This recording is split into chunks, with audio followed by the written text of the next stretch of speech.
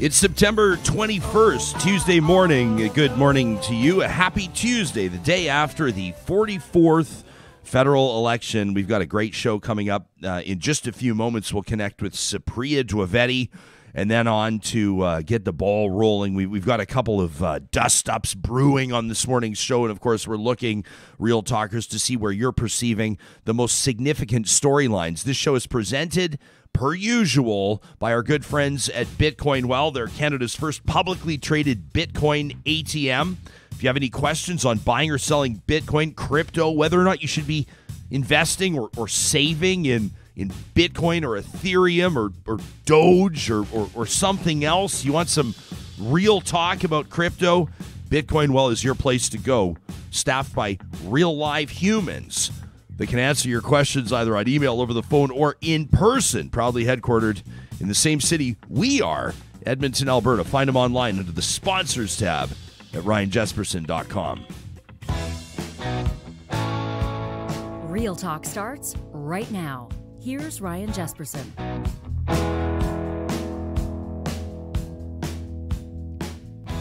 So what do you think?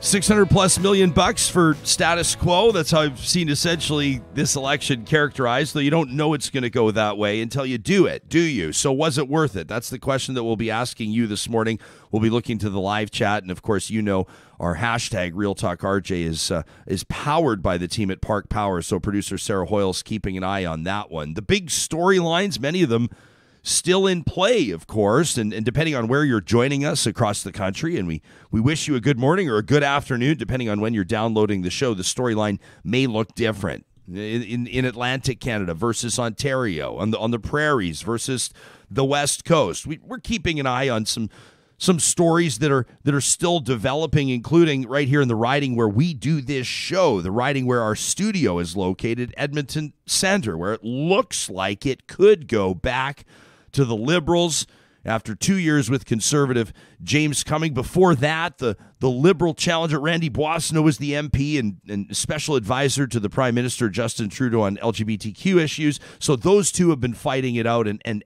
at time of recording, when we're putting this show together, the numbers showed that Randy Boisseneau is up by about 136 votes. But that can change. Mail-in ballots, almost 70,000 of them, 68,000 mail-in ballots will be counted today across the country, many of them on the West Coast, which is kind of an interesting development. But, of course, that could have an impact on some ridings that are really, really tight. Down in Calgary, George Chahal, a city councillor, wins against the Conservative incumbent, Jag Sahota. That's a big story. I saw Paul Ferry, a commentator at the University of Calgary, tweet yesterday, "Congratulations to George Chahal, minister of whatever he wants." George Chahal is going to be an important representative for the Liberals, another minority government, obviously, from his riding down in Calgary. A Liberal MP down in Calgary, that's a big deal for the governing Liberals. Kerry Diott, a Conservative MP, sent packing in the riding of Edmonton-Griesbach by a rising hotshot candidate, Blake Desjardins, who ran an excellent campaign, leaving really no room, I don't think, for Diott to repeat. The People's Party of Canada may be factoring in that riding and in several other ridings across the country, including Ontario. We're going to be talking to some of our political analysts and experts about the future of the PPC coming up, during this show, throughout this show. And, of course, we're curious to know what you think as well. We'll bring you excerpts of most of the leaders' speeches last night. Obviously, a tough night for Anna-May Paul. Out of her riding of Toronto Centre, she had hoped to win that one. She knew it was a Liberal stronghold. Not only did she not win, finishing fourth in that riding, a really tough finish for the leader of the Greens. And, of course, you have to assume that her leadership, her tenure, will be shortened by these election results if it wasn't going to be already. Just a strange scenario with the Greens. We've talked about that a lot before on the show as well. Former Cabinet Minister Marianne Monsef is out. Former Cabinet Minister Bernadette Jordan is out. You remember Minister Monsef at the time, when she joined us here on Real Talk, was Minister for Rural Economic Development.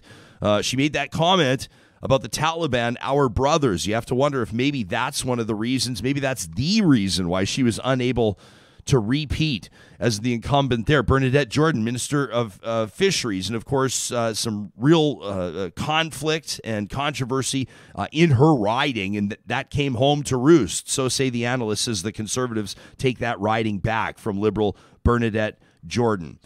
Maxime Bernier, tough finish for him. Derek Sloan, tough finish for him. And so what does that mean for the right-wing social conservative movement in Canada? We'll ask our guests, including Supriya Dwivedi, in just a moment. Let's take a second to remind you that the team at Westworld Computers keeps our studio powered each and every morning. And they want to do the same for your home, your business. They've had that sale on that means new iMacs, new MacBook Pros, new iPad Pros all come with perks, including in some circumstances up to $100 in accessories. You can find more details online at westworld.ca, or you can go see them in store. They've been independently and family owned for more than 40 years at westworld.ca. Also, big shout out to our friends at Eden Landscaping. You know, we're getting to the time of year where they're going to go into planning mode. They're going to start working with their clients to take dreams and turn them into reality. If you're in a position to maybe embrace next spring with a landscape project, have your dream outdoor space in place by summer, it's never too soon to get in touch with the team at Eden Landscaping. They've got plenty of referrals, examples of their work, the portfolio online. You'll find them under the sponsors tab at ryanjesperson.com.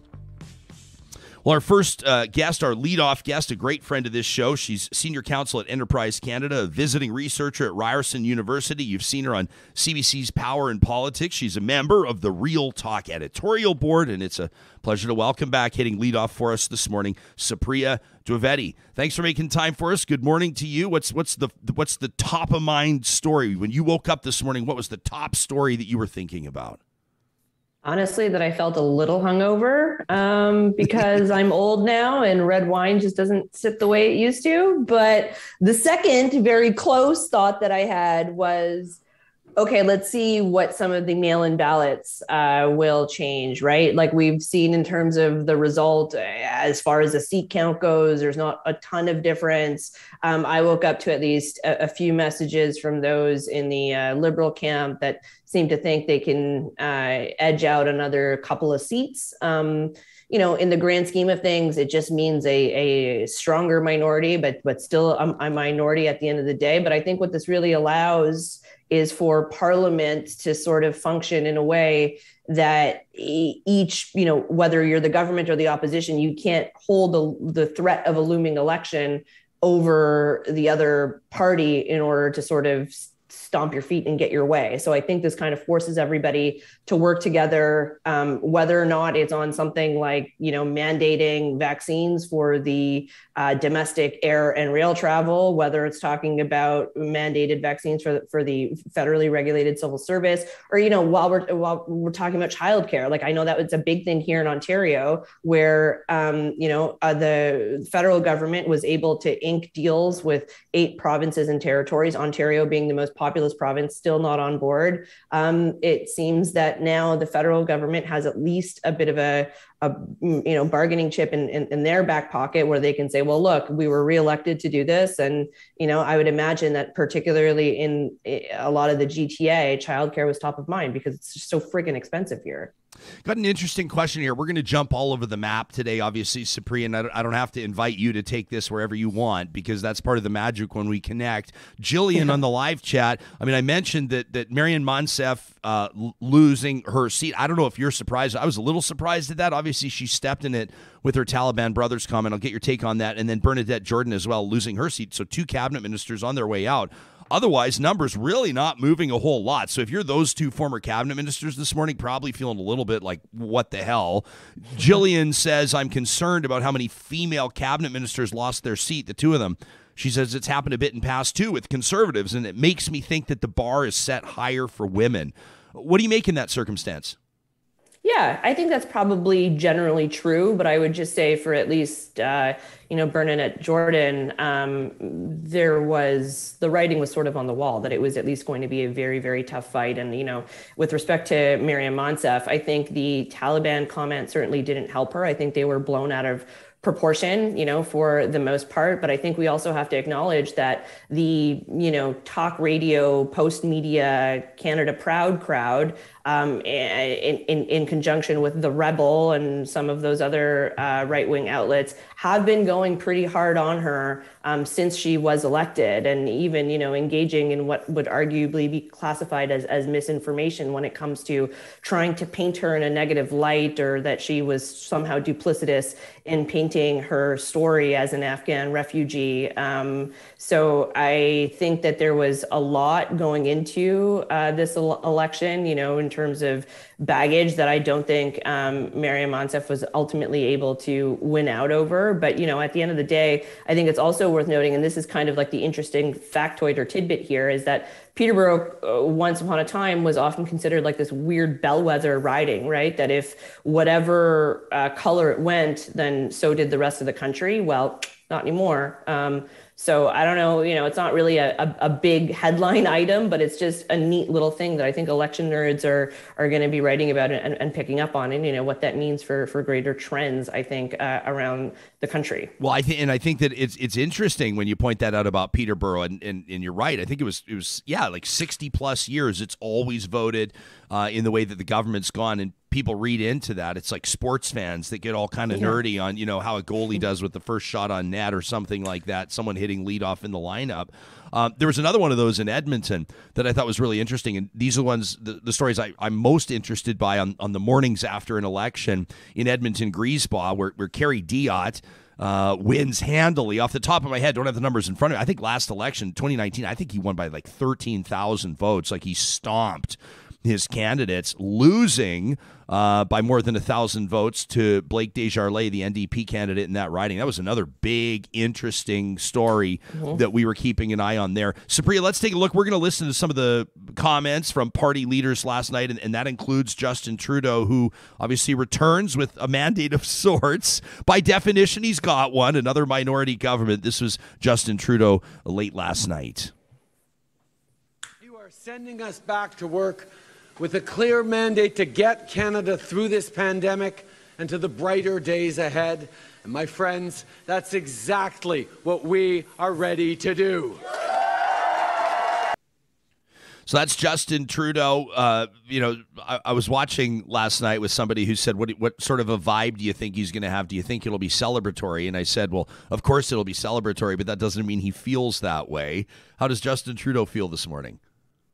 Look, I think he's breathing a sigh of relief, right? I mean, I think a win is a win at the end of the day. And I think if the Liberals that seem to think that they can flip another 2 seats once mail-in ballots are counted, and they do increase their seat count, then arguably that's an even sort of, more sizable win, or I guess a more determinative win that they can sort of take home with them. But I would imagine that, if you were talking to some of those senior Liberals like 8 weeks ago, 9 weeks ago, and we were, talking to them from the future, they may have thought a little differently in terms of calling the election. But I sort of stand by my initial comment that this kind of, at least, in terms of childcare, kind of moves it forward, and it moves forward the notion of like a better functioning parliament. Like, a minority parliament doesn't mean a minority government at the end of the day. And I think that with so much, and the government, in terms of having it loom, you kind of have at least a little bit of a runway now to tackle some of the bigger issues that we really need to fucking get on. I'm glad that you said that, because I think what people, like the average person today, is wondering, who is this good for? Or is this good for me or not? People will be saying this was $610 million for the status quo. You just get what you had before. Why did we do this? What's the whole point? So you mentioned childcare, and that's a huge one. The Liberals will need NDP support, and the NDs have enough seats to allow them to pass motions and to hold some power. Jagmeet Singh, the kingmaker, as people are saying last night. So who is this scenario good for? I mean, I do think it's good for a large swath of Canadians. And I am going to keep hammering home that childcare piece, because I'm from Quebec, where we have the data where childcare being subsidized by the provincial government there has paid great dividends when it comes to women's participation in the labor force. And when it comes to, just parental leave for men as well. It turns out if you offer it, guess what? Dudes will take it. And it means better outcomes for children. And I think, when we're talking about playing kingmaker, Jagmeet and the NDP, it's very clear that they support a lot of the policies that the Liberals are going to put forward. But what this really does come down to is, I think, being across the table from a Ford or a Kenny, because they have, and Alberta hasn't signed on either yet in terms of a childcare deal. But they can no longer say, well, I don't know if you're going to be in power. Like, why would I sign a deal with you? Right. And so now I think we can at least cut the shit, and get the provinces and the federal government to sort of sit down and hammer something out. We have been talking about this since forever. I commented, like, somebody was like, oh, we've been talking about this since 1993. I was 8 years old in 1993. I'm now a grown ass woman in the suburbs with my own kid. Like, we have to get this done. And it's just ridiculous that, in the middle of a pandemic where women have been leaving the workforce in droves because they've been forced to care for their kids, care for their elderly parents, et cetera, that we wouldn't have placed this at a much higher, importance in the election narrative, because it kind of sort of got lost in a lot of the kerfuffle of, well, why are we having an election anyway? And then, of course, the PPC nutters who were sucking up a lot of oxygen by protesting hospitals. Eric's writing in. He says, I was sitting in a restaurant and a a table full of retired old white guys were saying that $15 a day childcare was garbage because they didn't have it when they were younger. That from Eric. Linda Ray says, it costs $15 per Canadian to hold this election to bring in $10 a day childcare for Canadians, which is an interesting point to make. Let's get to Erin O'Toole last night. This I thought was an interesting, a key moment. I think it was significant, and there were a lot of things to get into. Supriya, we'll ask you to psychoanalyze that whole concession speech last night, because there was no concession whatsoever. But here's a portion. This is what I thought was a significant moment last night with Erin O'Toole. Above all, we must continue to show Canadians that whether you're black, white, brown, or from any race or creed, whether you're LGBTQ or straight, whether you are an Indigenous Canadian or came to Canada 5 weeks ago or 5 generations ago, que le français soit votre première ou deuxième langue. Whether you're doing well or barely getting by, whether you worship on Fridays, Saturdays, Sundays, every day or not at all, you are an important part of Canada, and you have a place in the Conservative Party of Canada.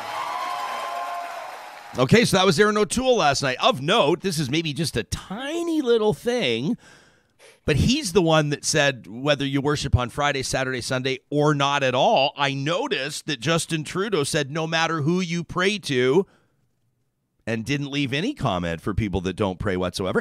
Kind of interesting. Maybe a little bit different than what you might expect from the Conservative versus Liberal leader. Yeah, I'm looking for the tiny little nuanced details, but Erin O'Toole, what's significant here, obviously, is that he's maintaining that centrist or moderate perspective is what they need to keep inching toward government. What did you make of his speech last night? Clearly a guy that was trying to box out anyone that was going to stab him in the back. It was interesting to me that a couple of days before the vote, you had Pierre Poilievre was basically putting out videos trying to bank phone numbers and emails. So that will certainly be interesting. I said yesterday, I can think of a few Conservative Party strategists off the top of my head who would be like chomping at the bit for another go at a leadership race. But I do think that having a more centrist party for the Conservatives is a better path for them to form government. The only issue I think that Mr. O'Toole had this time around is that him and his campaign team certainly made the decision to tack towards the center. I don't know if they let anybody else know, right? And I mean, it was very interesting to me that they kept a lot of their front bench in terms of the shadow cabinet or whatever the heck that they call themselves, the opposition critics, kind of muzzled. And in the last few days of the campaign, Mr. O'Toole wasn't really taking a ton of media questions either. That's not the strategy that you employ when you think your ideas are going to win the day. And I think if you are a party activist for the Conservative Party and you are more to the right, you're going to look at this centrist tack and go, well, what the heck did it get us? You know, they didn't really have any GTA pickups. It's true that they did pick up some seats in Atlantic Canada. And I think Mr. O'Toole and his team can take that back to caucus or, you know, party membership and say, look, you know, at least we've got this done. And I don't think it is good for the Conservative Party to be switching leaders every, 2 years or so. You know, you need, yeah, exactly. So they need to get their footing as leader. And I think look, I'm just interested to see if he's able to hold on. But I don't expect them to take advice from me. If they were to take advice from me, it'd be like, stick with this guy, see what he can do. But I would think that there are at least, a couple of other high profile conservatives that would be more than happy to take that job off of Mr. O'Toole's hands. Yeah, but you know what? Honestly, I wonder if, like Hannah's watching in live right now, and she's like, I'll admit it. He got me with that speech, says Hannah. I was watching and I was kind of, I know a lot of people are saying, well, Aaron O'Toole, this is not a concession speech and he's not showing class. And, typically someone that loses an election will concede and say that they've called the victor and that they've, blah, blah, blah. And that is true to a certain degree, but also if you see that, you made gains based on your personal strategy or your team's strategy, and that may very well be, obviously they want to achieve government, but if their strategy was to send a message loud and clear to Canadians that they're moving the party to the middle and they want to be the party for people that would have voted for progressive conservatives back in the day, then I think that last night's speech was pretty significant. I was actually, to be honest, really impressed with Aaron O'Toole's speech last night. Sure. But to that point, if you're going to move your party to the center, then when you're running for leader, you should arguably do that. For sure. And he didn't do that, right? And you should arguably do that, yeah. Yeah. And so, and he very much did not do that. He ran as a true blue conservative. He, denigrated Peter MacKay any chance he could for being a red Tory. And then, it turns out there's a general election and basically him and his campaign team is like, oh, all that shit we said back then. Yeah, none of that fucking matters now because now we're in a general. And again, if you're a regular Canadian voter, I don't think you're necessarily paying attention to the conservative leadership race, but this is where they got into a lot of problems in their own platform, right? When it came to guns, when it came to language on conscious rights, where a lot of, reproductive rights activists were like, well, why would you put conscious rights in there? Particularly when we're talking about it on the backdrop here in Ontario of a very contentious legal battle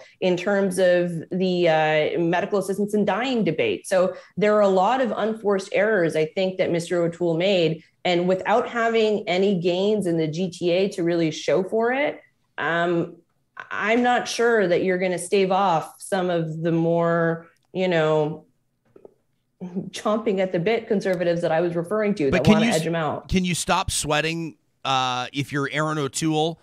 Can you stop sweating the right-wing flank based on what the electorate said? You'll talk. There will be some conservative candidates that will lose their riding or that will have been involved in nail-biters because the PPC candidate, the People's Party candidate, factored in some ridings, 800 or 1,000 or 1,200 votes, and that did factor in. But generally speaking, Maxime Bernier gets absolutely smoked in his own riding. The People's Party remains at 0 seats.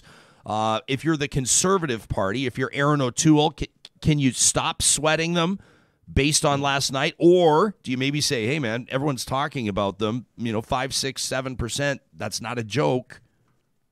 Yeah, I don't think it's a joke. And I think we need to learn, from some of the mistakes that other countries have made when it comes to ignoring the very real undercurrent of nasty populism and authoritarianism that is still lingering. And so, yeah, the PPC did not get any seats. They were able to increase their profile, however, with a lot of, free media attention. And they also increased their overall vote share. Now, I know a lot of folks are saying that it's likely a blip because of of the pandemic, and they were able to ride in on like mask, anti-vaccine sentiment, anti-lockdown sentiment. And that's all well and good. But I think we also have to acknowledge that there's a good chunk of PPC supporters that are also, supporters of very unsavory things like white nationalism, bordering on neo-Nazism. And so I think those types of things have to be considered carefully in the media and in public commentary. Whether or not O'Toole needs to worry about them, I don't think so. But if I were O'Toole, I'd be worrying about the craziness that already sort of exists within Conservative caucus that he did a very good job of not bringing to the fore. I mean, we talked a little bit about Pierre Poilievre. Had they formed government, he likely would have been finance minister. I mean, he pushes conspiracy theories all the time, like the Great Reset and whether or not, the prime minister is being controlled by George Soros. So like there's enough crazy within the Conservative caucus that they need to deal with first before they actually can legitimately claim to be a centrist party. And it'll be really interesting to see which side wins. Yeah. Like what does dealing with that look like to you? Kicking them out of caucus, or which I know they're not going to do. Yeah, right? exactly. But I think it's having better message control. I mean, you can't have MPs that are saying to media that the liberals and progressives, want to normalize sexual relations with children, which is what Cheryl Gallant said. Like these are actual things that conservatives have said that have won re-election and will continue to be a problem for the conservatives. And again, this time around, they were able to keep a lot of some of the more objectionable conservatives at bay, and I mean objectionable to like the general electorate. But again, I don't know if they're going to be able to do that a second time around, particularly if they didn't necessarily get buy-in to move to the center with the blessing of their party. Yeah, one interesting election result I was keeping an eye on in my former home during my university years in Cloverdale, Langley City, where Tamara Jansen was a relatively popular conservative member of parliament. You'll remember that she was one of those that spoke out. I don't know if she spoke out in favor of conversion therapy, but she spoke out against banning conversion therapy, which might as well be favoring conversion therapy as far as the average Canadian is concerned. And in typically a very conservative riding of Cloverdale Langley City, the Liberal candidate, John Aldag, knocking off the incumbent Conservative Tamara Jansen by about 1,200 votes. I thought that was pretty significant. They'll talk about when if you know the Lower Mainland, Fraser Valley in particular, Langley, Aldergrove, Abbotsford, Chilliwack, that's the Bible Belt of BC right there. So I thought that was a pretty significant result, and I wonder if that might be on the flip side, if Maryam Monsef paid the price for a comment, or if at least that contributed to it. I have to assume that Tamara Jansen maybe met the same maker in that context based on some of her comments, and maybe the voters in Cloverdale Langley City said that person's not going to represent us anymore. It's something that would catch my attention if I was a conservative strategist this morning. Yeah, for sure. But I mean, that's one out of how many MPs that voted in favor of not banning conversion therapy. Yeah. What was it, like 60 or so MPs? Yeah, there were a lot of them. Yeah, more than you'd like to see, to be honest. More than zero. So, there you have it. Why don't we take a quick look? Supriya Dwivedi, our guest, if you're just joining us, live streaming on Mixlr this morning. Of course, we're live streaming on YouTube as well. And a big shout out to everybody who's downloading this podcast. Thanks for sharing it. Thanks for liking, subscribing, and rating it. Jagmeet Singh last night, I mean, obviously they would have loved to bump up their seats to 40 or 50. I mean, let alone 100 that they saw a number of years ago, but maybe not the gains they hoped for. So what does it all mean? They're certainly not a non-factor. Here's the leader of the NDP. Friends, I want you to know that our fight will continue. We are never going to give up fighting for you and your families.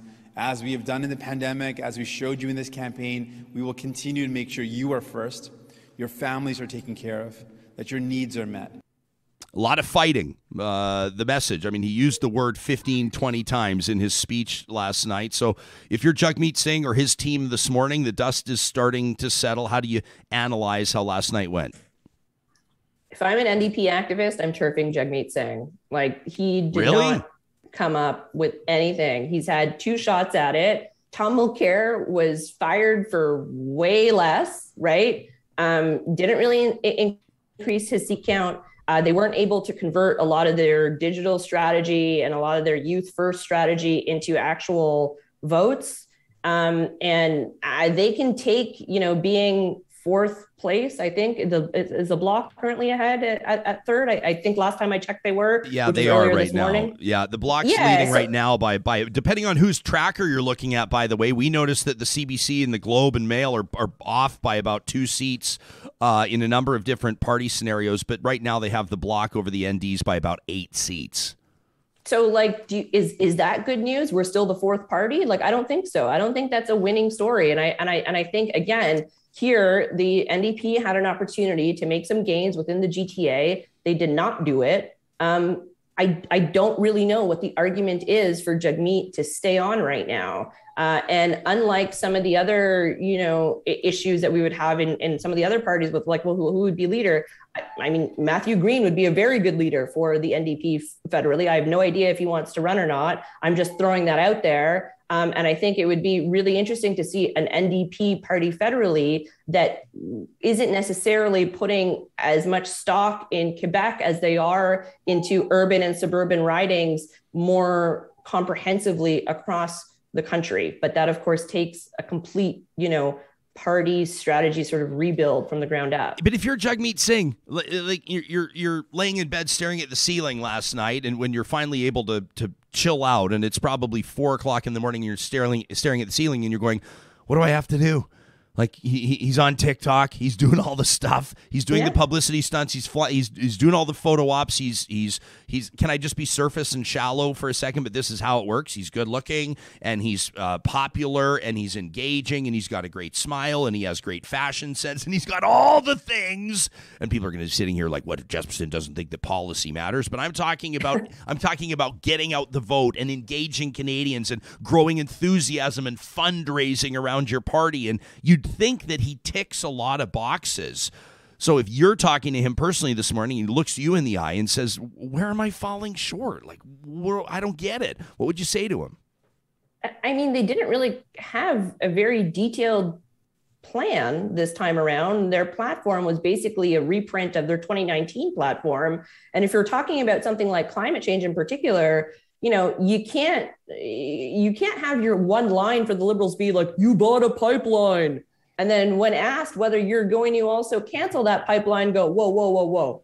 We're going to have to look at that. We're not going to say no to it. Right. And I mean, in terms of independent analysis of the climate plans, the NDP was graded often worse than the Conservative plan was. So I don't really know if they can really take a lot of that home with them as being a win. And not all of that is, of course, Jagmeet's fault, but at the end of the day, the leader wears the mistakes. And if you can't bring home a win for your team, it doesn't matter if you're ultimately filling the stands. You need to win, and they're not winning. 100%. What's one final observation you made? I know that there's at least 338 observations that could be made. What's one we haven't talked about that you want to leave Real Talkers with this morning?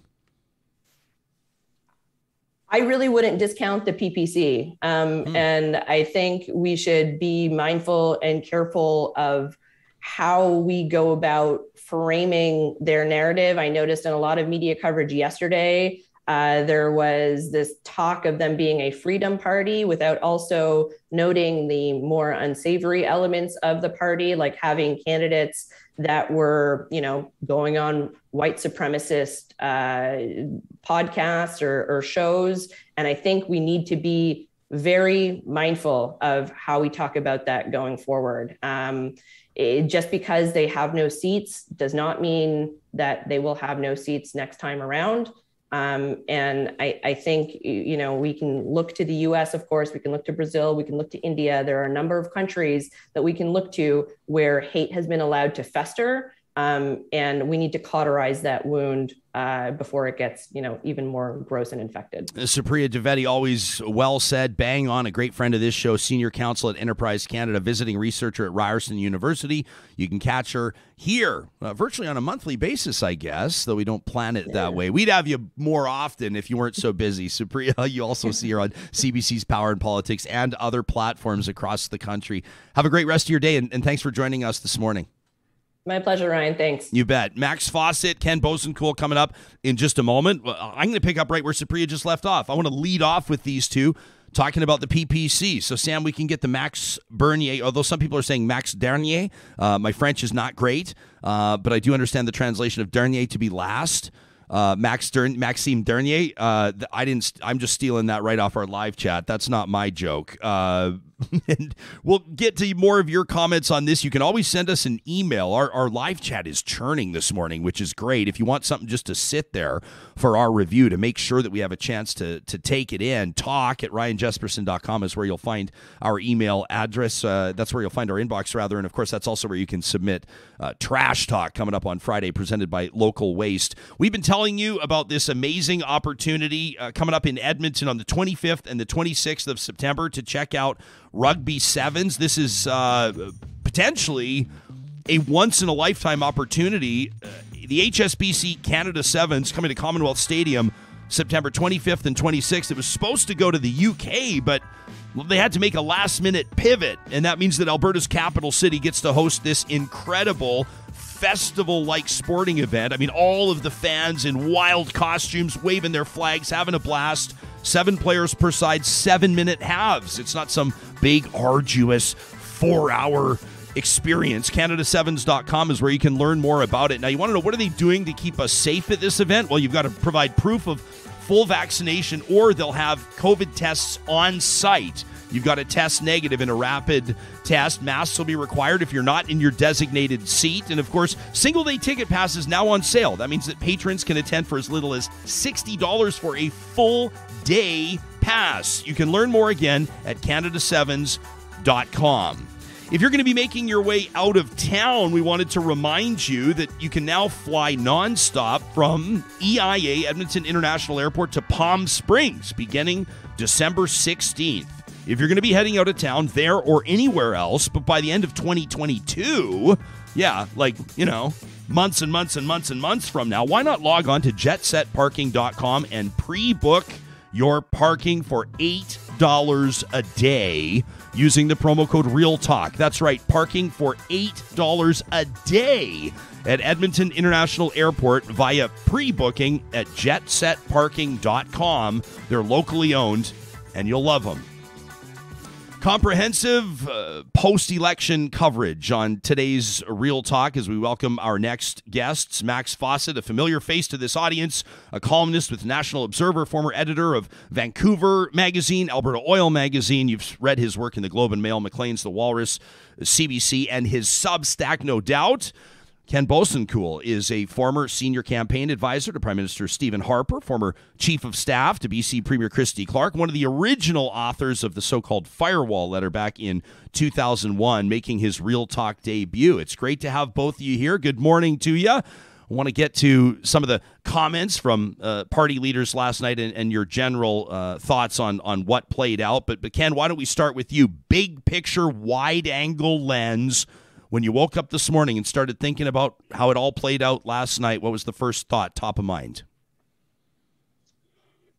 I think every leader went back 3 months ago and said, where did I think I would end up? And on that scale, I think Justin Trudeau lost and nobody won. And that's my sort of quick takeaway, is that Justin Trudeau missed his expectations by way more than anyone else did, but no one else really won anything. So it's just, Justin Trudeau lost and nobody else won. Max, how about you? I appreciate that Ken has to polish this particular turd, but I don't see it that way at all. Justin Trudeau gets a mandate for probably 3 years, maybe 4 years if he wants it, because, the NDP is not going to want an election anytime soon. And Aaron O'Toole may have to face a leadership review very shortly. So, I think the big winners here, and we miss this sometimes when all we do is talk about partisanship, the big winners are Canadians. I went into this election nervous about losing $10 a day childcare. I went into this election nervous about losing the best climate plan in the Western world. And those are both locked in now. We're going to get the $10 a day childcare. We're going to get more progress on climate change as we go into COP in November. We're not going to go backwards. And I think that's a big win. So, setting aside the partisan stuff, for Canadians, for voters, they're the winners. Ken, is the way that it's all structured with the Liberals, wanting to pass anything, essentially being forced to cooperate and find coalitions of sorts, is that good news for the electorate? I mean, how do you see it? I think that's what Canadians wanted. I think Max is right in that respect. I think Canadians are saying, look, we don't want any of you jokers having full control over the agenda going forward. So you're going to have to work together, and you have to figure out who you're going to work together with on various issues. And I expect the Liberals won't always be looking at the NDP. They may sometimes look at the Bloc, and they may sometimes even look at the Conservatives as they get their agenda, as they move their agenda forward. And I think that's what Canadians want. They don't want a single party with complete control. We'll talk about the Liberals and the Conservatives and to a certain degree the NDP as well, but we don't always have to lead off with the biggest ones. I mean, Supriya Dwivedi and I just wrapped up talking about the PPC and Maxime Bernier, and I want to pick both of your brains on this one. This was Max last night. None of the other parties will fight for your rights, and that's why today the People's Party has become Canada's only real opposition party in Ottawa.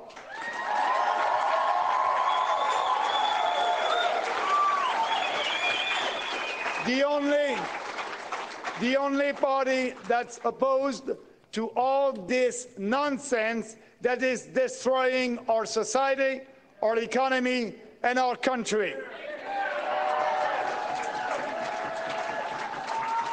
If we had a proportional voting system, we would have elected about 20 MPs today.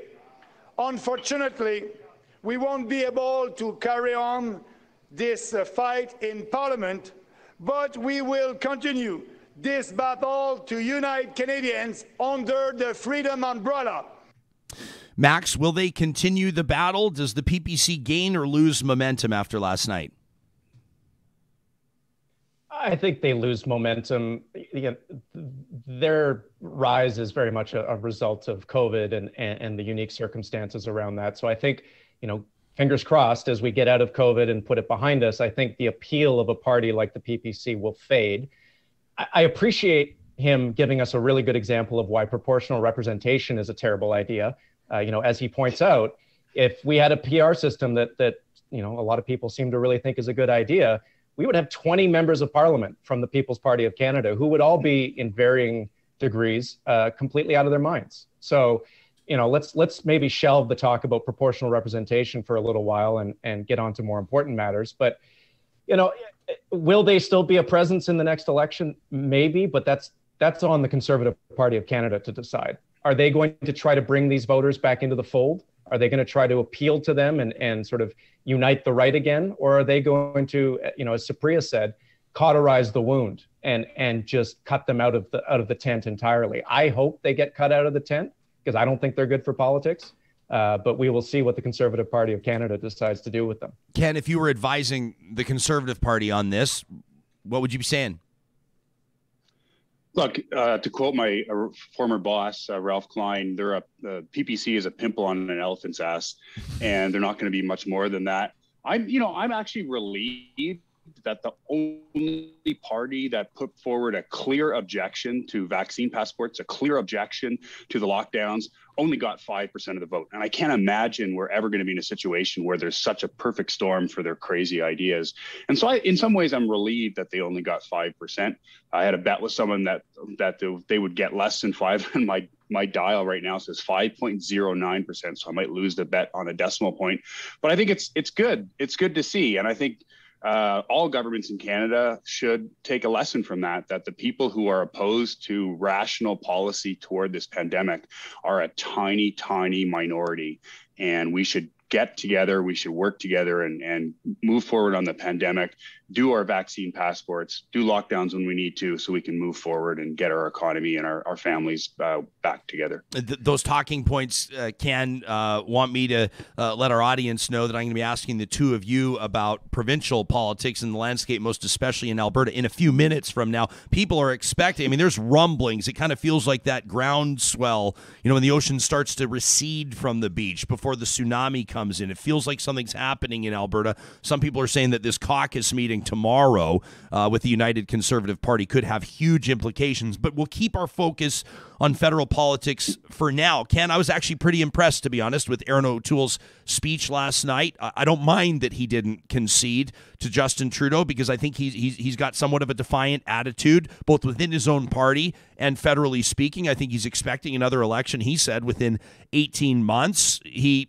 doubled down on, I think, the moderate approach, and he indicated that he intends to stay on as leader. What did you take away from it? I think all of the leaders, except for Justin Trudeau, were speaking to their party members and making their case for why they should remain leader. They weren't speaking to Canadians. And I think you said it right. I think Erin O'Toole has said to the members of the Conservative Party, there's 5% nut bars over there, and there's a whole lot, 70% of the electorate on the other side, or 65% of the electorate on the other side. And that's the votes that if you keep me on as leader, I'm going to continue to fight for. And that's the way I'm going to take the Conservative Party. And I think he didn't earn the right for an automatic staying on as the leader of the Conservative Party, but he has earned the right to make the case to the Conservative Party members. And I think that's what he started to do last night. And I'm frankly very encouraged by that. I think he moved the party in the right direction on climate change. He's moved the party in the right direction on a number of other issues. And I think that's the way the party has to go. If we go the other way, we'll, maybe get 5% of the vote. But I think he made the case to the members, and I thought it was a very strong case. And that's the way he wants to take the party. And I think he'll find a lot of support for that. Max, do the Conservatives stick with their horse with Erin O'Toole, or does he already all of a sudden start looking over his shoulder if he wasn't already? I don't know. It's a good question. I mean, it's not my tribe, so I'm not real clear on how they're seeing things. I mean, Pierre Poilievre is clearly already circling to take a run at him. If they think that's a good idea, they're out of their God-loving minds, because he is exactly the wrong thing for this country at this moment. But I'm honestly not sure. I do hope that he continues to push in the direction of being a moderate. I agree that I thought that part of his speech last night was really encouraging. I would also say, if you want to be a moderate, maybe you should congratulate the person who won the election and be a little more graceful about that. But they haven't figured that part of the equation out yet in terms of being a moderate. So we'll see how that comes in the next few months. But you're right. He has to protect his flank before he can start fighting again going forward. And that's sort of a thing that has saddled the Conservatives ever since Harper left, is they can't ever focus entirely on their opponent because they're constantly having to fight these rearguard battles. The Conservatives lose 14% support in Alberta. That is not a joke, Ken, is it? No, but it's not surprising. We're going to talk in a few minutes about Jason Kenney, and I think there are a lot of people who went to the ballot box last night and thought, the Conservatives are going to win most seats in Alberta. They're probably going to win my riding. I'm a little ticked at the guy running the province, and so I'm just going to mark a ballot for that. So I think there was some of that going on. It resulted in 4 seats going not Conservative. And so I think there's some, I think that's significant. I think we actually had some very interesting races in Calgary and Edmonton. And, I think that's going to, someone said last night that there's going to be some harsh words between a few of the Alberta MPs and the provincial premier. And, in the past, there's been some tension between the provincial government and the federal MPs. But with Jason Kenney being a former federal MP, I think those conversations are going to be a little more interesting than they've been in the past. Yeah, well, let me ask you to build on that. What do you mean? I mean, what are you forecasting, and how do you think it'll be different? Well, I think it's no secret. Jason Kenney has made some decisions that have hurt him and hurt the province. And he has to be accountable for those decisions. And I've said on a number of occasions in the last number of weeks that he's gotten not only the policy wrong, but he's got the tone wrong. And I think that's just ticked off a lot of people. So I think there's going to be an accounting for that. How the caucus and how the party deals with that is going to be an interesting question in the coming week or weeks. And whether and how the federal MPs play into that is going to be an interesting question. A lot of these conversations will happen behind the scenes, but if they boil over into the public, look out, it'll be fun. We're going to, we just, Max Fawcett just dropped out for a second. Ken, it means you get to talk longer. Can I say, I'm a little, I feel like you and Max, for as adversarial as you are on Twitter, you tend to just tolerate each other. I feel like you're playing really nice in the sandbox this morning. Is this a new Ken? Is this a new Max? No, I think Max and I don't always disagree. And when we agree, we have one tweet and move on. And when we disagree, we have 25 tweets and call each other names and act silly or smart or whatever the people on Twitter think we do. But we like to exacerbate our differences and smooth over where we agree. And look, I think we do agree on stuff. If you look very carefully, I like some of Max's tweets. I don't like retweet them and say what a great guy Max is. Look how smart he is today. Although sometimes I do that. But yeah, I think we tend to go at each other and have a little bit of fun when we disagree, but that's not all the time. Isn't that kind of, Max, what we need to see more of across the country is people who, from a partisan standpoint or not, know that they disagree on some fundamental issues. They can still come together in a forum and respect one another and talk it out. Isn't that kind of what the country needs more of? I feel like you're doing a promo for your own show here, Ryan. That's exactly what I'm doing. I mean, look, partisans are going to disagree on certain things. I enjoy disagreeing with Ken, maybe more than is healthy, and I suspect the same is true on his end. But at the end of the day, it's important for us to remember that we're all Canadians first. We're all Albertans, and we're all in this together. And maybe that's the part of this election that I found a bit disconcerting at times, is it seemed like there was a chunk of the population that doesn't feel that way. That doesn't feel like we're in it together, and that doesn't want everyone to do better. So hopefully we can kind of have a conversation about that over the next few weeks and months. But glad that we're having it here. Elizabeth May wins. Can I say something else? Yeah, of course, Ken. Go ahead. Just quick, this has become really important for me. I have friends in the New Democratic Party in Alberta, and I have a lot of friends in the Conservative UCP Party working around Jason Kenney and for many other offices. And I've been struck over the last number of years how many of them say, we never go for a beer with those guys on the other side of the aisle. And I just think that's unhealthy. I mean, when I was in Alberta politics in the late 1990s, Howard Sapers was the opposition party. And I still keep in touch with Howard. And we used to talk all the time across the aisle. And Stockwell Day would talk to Howard Sapers and his staff would talk to me. And we've just lost that. And I think our politics have become toxic because of it. And I just want to put a plug in there. Like I've very publicly said, Shannon Phillips is a good friend of mine. She's a New Democrat from my hometown. We go for lunch on a regular basis. Max and I disagree a lot, but we can get together and agree as well. And I miss the days in Alberta politics where the premier goes for lunch with the opposition leader, as Ralph Klein used to do with Pam Barrett. I remember, I mean, two sort of famous drinking buddies in Alberta, not too long ago, former Deputy Premier Thomas Lukaszuk and at that time NDP leader Brian Mason, who would clash publicly all the time and have sharp words for one another, and then are famously quite friendly behind the scenes. I remember hearing a current Alberta cabinet minister say to me in posing for a photo at a golf course, boy, I'm going to hear about this one from the boss just for standing in a photo with me. I went, what the fuck are you talking about? Like, what does that even mean? That doesn't make sense at all. And I think a lot of times that tone starts at the top.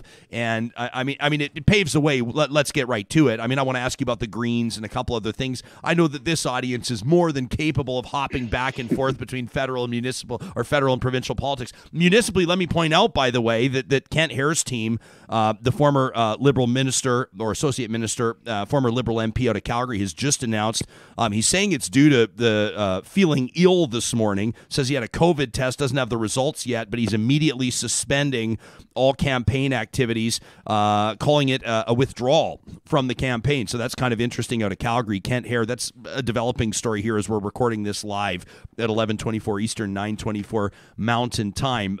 Jason Kenney tomorrow, a caucus meeting.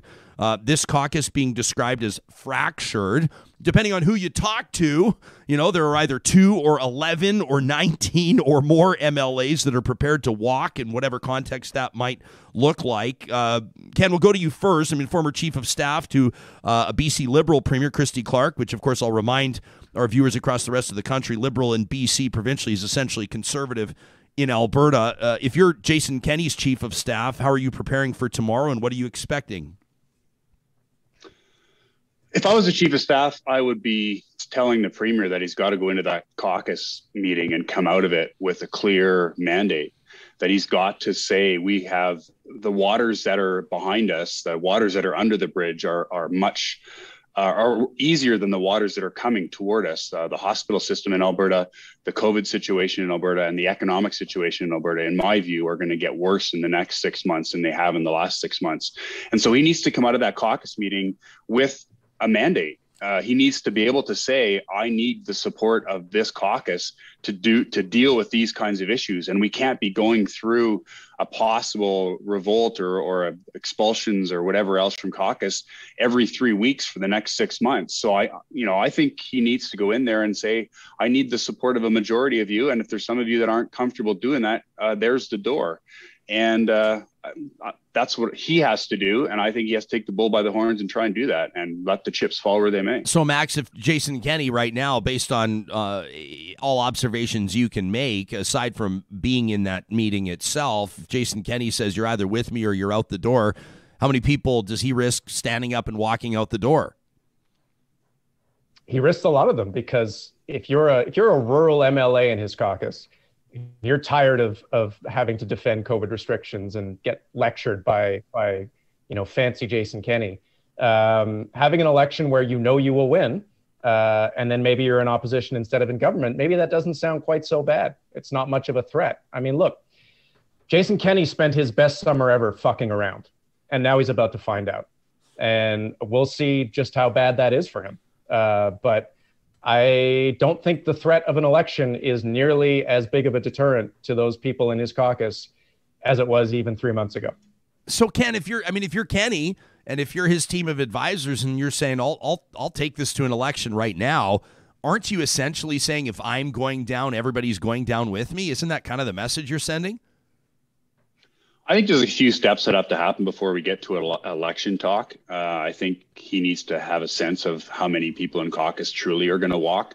I think he's got a pretty good proof point in the PPC. I don't have the Alberta PPC numbers ahead of me, but I think they're still pretty small.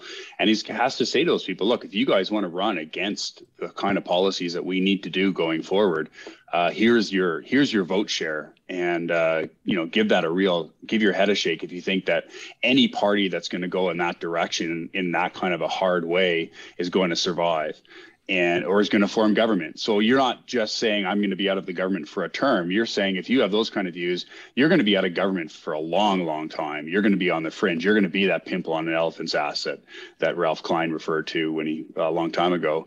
And so I think it's serious. I think what Alberta's facing is serious. Now, Jason Kenney put himself in this position by taking so long to do the right thing. And so I don't have a deep reservoir of sympathy for him, but he has to move forward. Like, I honestly believe with all the supply chain problems we have, the economic challenges we're going to face in the next few months are going to be enormous. And I think, as I said the other day on another program, I think we're more in the middle of this pandemic than toward the end. So we're not through this thing.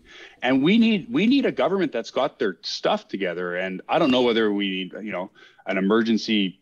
I don't see the New Democrats helping this government in any way, even if we get into an emergency situation. So I think for the good of Albertans, we need to clear this up and we need to figure out how we're going to move forward.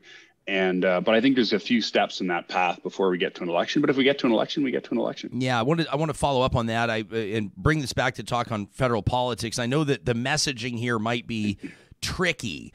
If Justin Trudeau were to tell Canadians or to adopt the theme of we're in the middle, like you're saying, Ken, and as much as I hate to say it, I'm inclined to agree with you that I don't feel like we're emerging out of this pandemic. How can we feel that way? There's more people in Alberta ICUs right now with COVID than there have been throughout the last year and a half. How do we talk about how we're almost out of here? I mean, new cases, more, in quadruple digits, more than 1,000 every single day. These are numbers right at the height of a wave. Like, we're not out of it yet.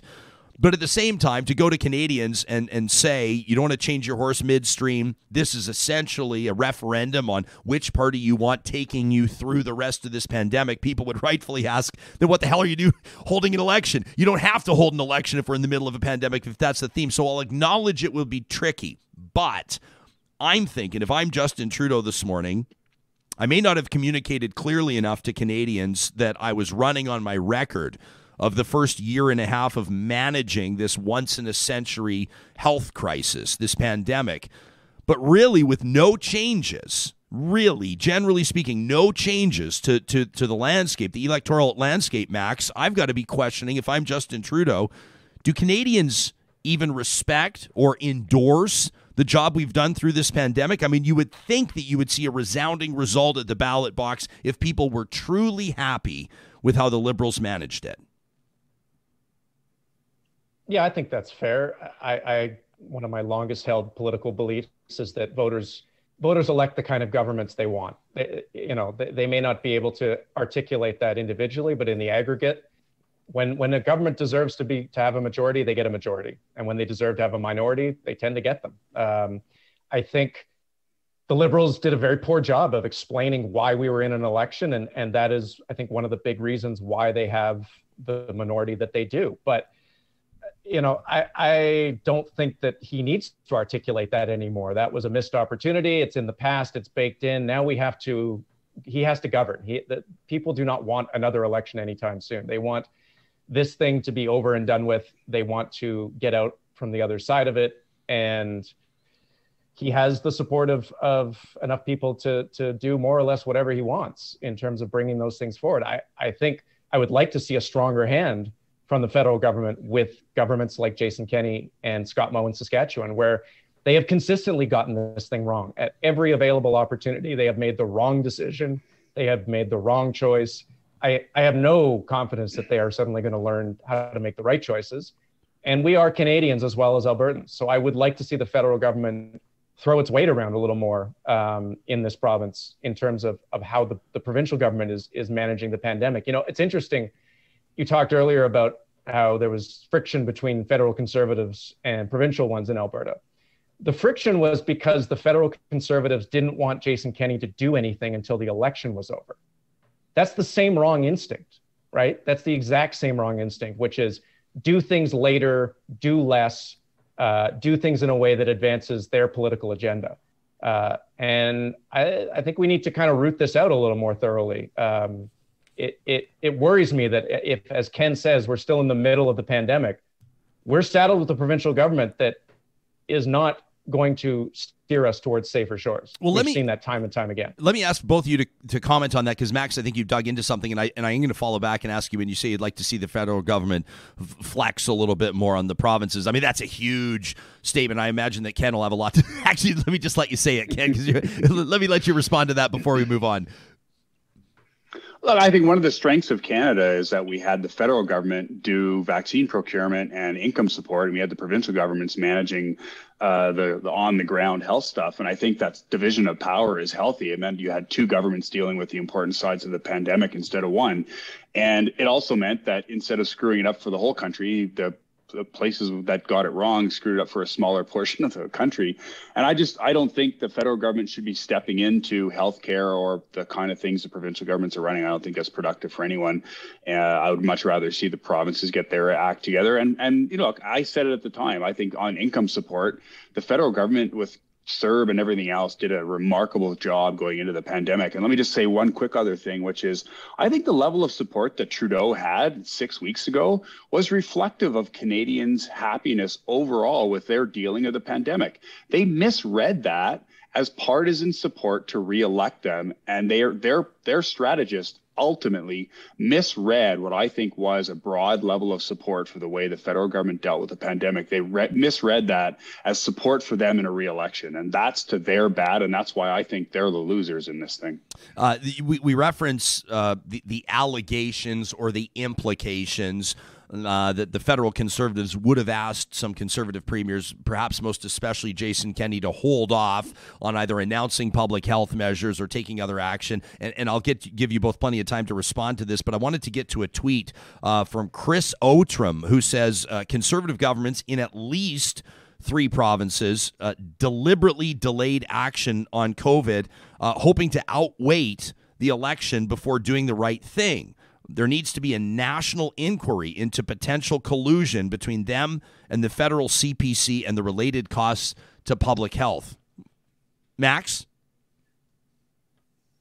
Yeah, let's have it. Bring it on. I mean, I think we should have an inquiry into the entire management of the pandemic once it's over, so that we can learn lessons from how every government failed, how every government succeeded, and how we can apply this to these sorts of situations. Sure, but that's poly talk, Max. Like, we should have I agree with you. We should take a look and have best practices and all that kind of stuff. But this is a more heated implication. Essentially, in plain language, this is that premiers have been holding off on keeping people from getting sick to benefit their federal political affiliates' chances. I mean, that's a hell of an allegation. It is, but Occam's razor abides. What were they doing if not waiting for the election to be over? Why were they waiting so long to bring in public health measures? Everyone was screaming at them to do it. Any rational person who was sort of governing on the basis of what's best for the healthcare system would have introduced measures weeks ago, and yet they didn't. I think an important question that journalists should be asking is, were there any senior staffers from the government of Alberta helping out on the federal CPC campaign? And if so, who are their names and why were they doing it? Because that would seem to me to be a potential conflict of interest. That's par for the course, though, isn't it? Yeah. Yeah, I think it's pretty standard practice. I think that's pretty standard. I still want to know their names. I want to know who was doing it. I want to know why they were doing it. And I want to know whether that advice bled into the decision by the provincial government to hold back on these restrictions. Yeah, this is crazy. Look, Ford did a bunch of stuff earlier in the campaign. He didn't wait for anybody. I think all the action and inaction here was on the provincial governments, and I don't. When there's a federal election, provincial governments tend to hold back on policy announcements. That's just how it's always been.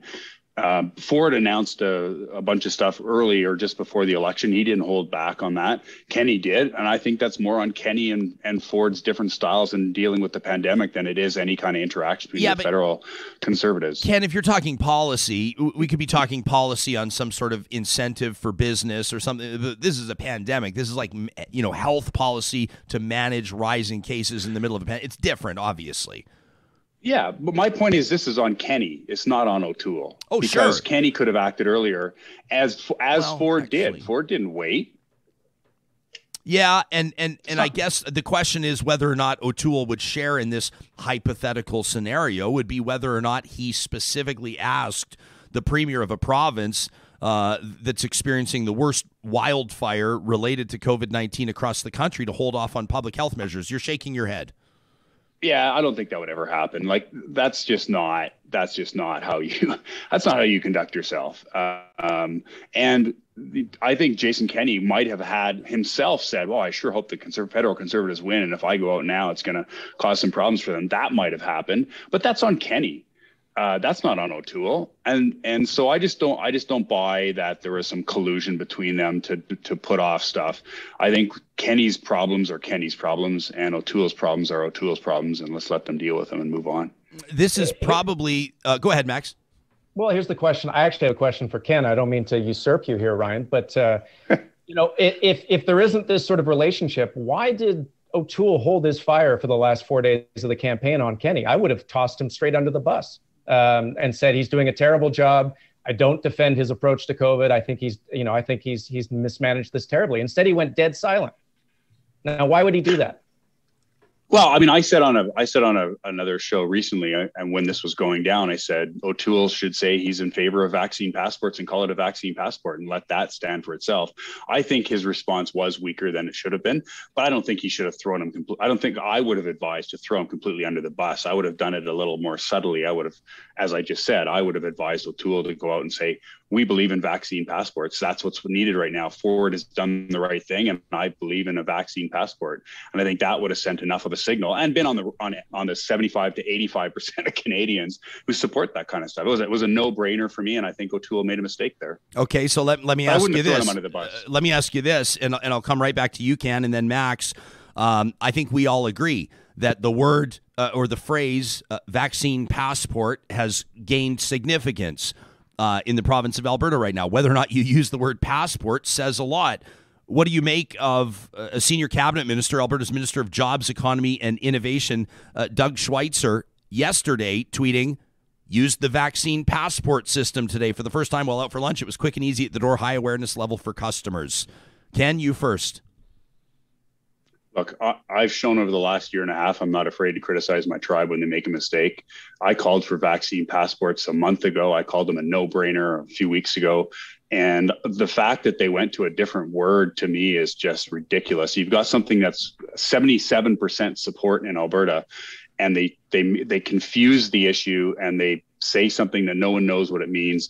Look, political communication should be as clear as possible, using as few words as possible, and they failed to do that. And I think that's on them. Yeah, but that's not really what I mean. I mean, people suggest that Doug Schweitzer could be an heir apparent when it comes to this party's future. People say Jason Nixon, Doug Schweitzer, Sonia Savage. These are kind of the names that come up. How significant is it that he used the phrase vaccine passport? Is that throwing shade at his boss? No, it just means he's a better communicator. Okay. Max, do you believe that? No, I think Schweitzer's laying in the cut here. He's been staking out this ground for a while now. When the Premier's office tried to saddle him with Blaise Bomer and then Blaise attacked Trevor Tombe, he sent him packing back to his previous job posting. So, Schweitzer has been very different in tone than the Premier, quietly, carefully. But he hasn't traded in the kind of language around vaccines, around freedom that Kenny's been doing. And I think he's staking out a position as the sort of more centrist option if there's a leadership race. And I think it's pretty good strategy. I've certainly heard from a lot of conservatives in Calgary who don't like Kenny, who have basically said if Schweitzer's the leader, they'll go back to the fold. So I think we need to keep an eye on him because he's playing a longer game than it may appear. Yeah, I think you're right. This is probably the last time that we'll mention this guy on this show, but Derek Sloan promised, I think it was at the Calgary Stampede. Ken, your body language. If you're listening to the podcast, Ken just about gave himself a migraine by rolling his eyes so hard. I mean, this guy promised to start a new party, which I have to be honest. I mean, there's nothing funny about a lot of the positions that Derek Sloan's taken, and I don't mean to make light of it, but I think it's so funny that if you can't find a hope, you're like the PPC is too moderate for you. Derek Sloan promised to create a party. So he runs, this fella from Eastern Canada, a former Conservative MP, runs in the Alberta riding, curiously, of Banff Airdrie. Not only does he not win, but the incumbent MP, Blake Richards, returns with 41,000 votes, 57% of the vote. The New Democrat challenger, Sarah Zagota, with 16%. David Gamble, the Liberal candidate, in third with 12%. Nadine Wellwood, the People's Party candidate, in fourth, 5,500 votes. That's 8%. Derek Sloan, running as an independent, finishes fifth in the riding with 1,800 votes. That's 3%. I mean, what does that say? You combine that with 0 seats for the PPC. You take a look at right-winger Kerry Diott loses in Edmonton Griesbaugh. Is there a trend here when it comes to that right-wing sort of, you might even say alt-right politicking, Ken? Well, if the People's Party and the Maverick Party are pimples on an elephant's ass, Sloan is the hair on the pimple, and I don't need to say any more than that. Max? I understand why he came west to Alberta. Conservative Ontarians have done very well carpetbagging here over the years. Certainly look at our current premier for that. But I'm glad to see that Derek Sloan was rejected by Albertans in such humiliating fashion. May he have great success doing impersonations of Commander Waterford in the future. Fellas, I'm going to ask every commentator that joins us on the show this morning what I missed. What one other storyline is top of mind, or at least on your radar for right now. We'll acknowledge that there will still be results coming in. Mail-in ballots are still being counted today, maybe even into tomorrow, and there could be some numbers that change. Max, what's one other story that you're keeping an eye on, or an observation you made last night?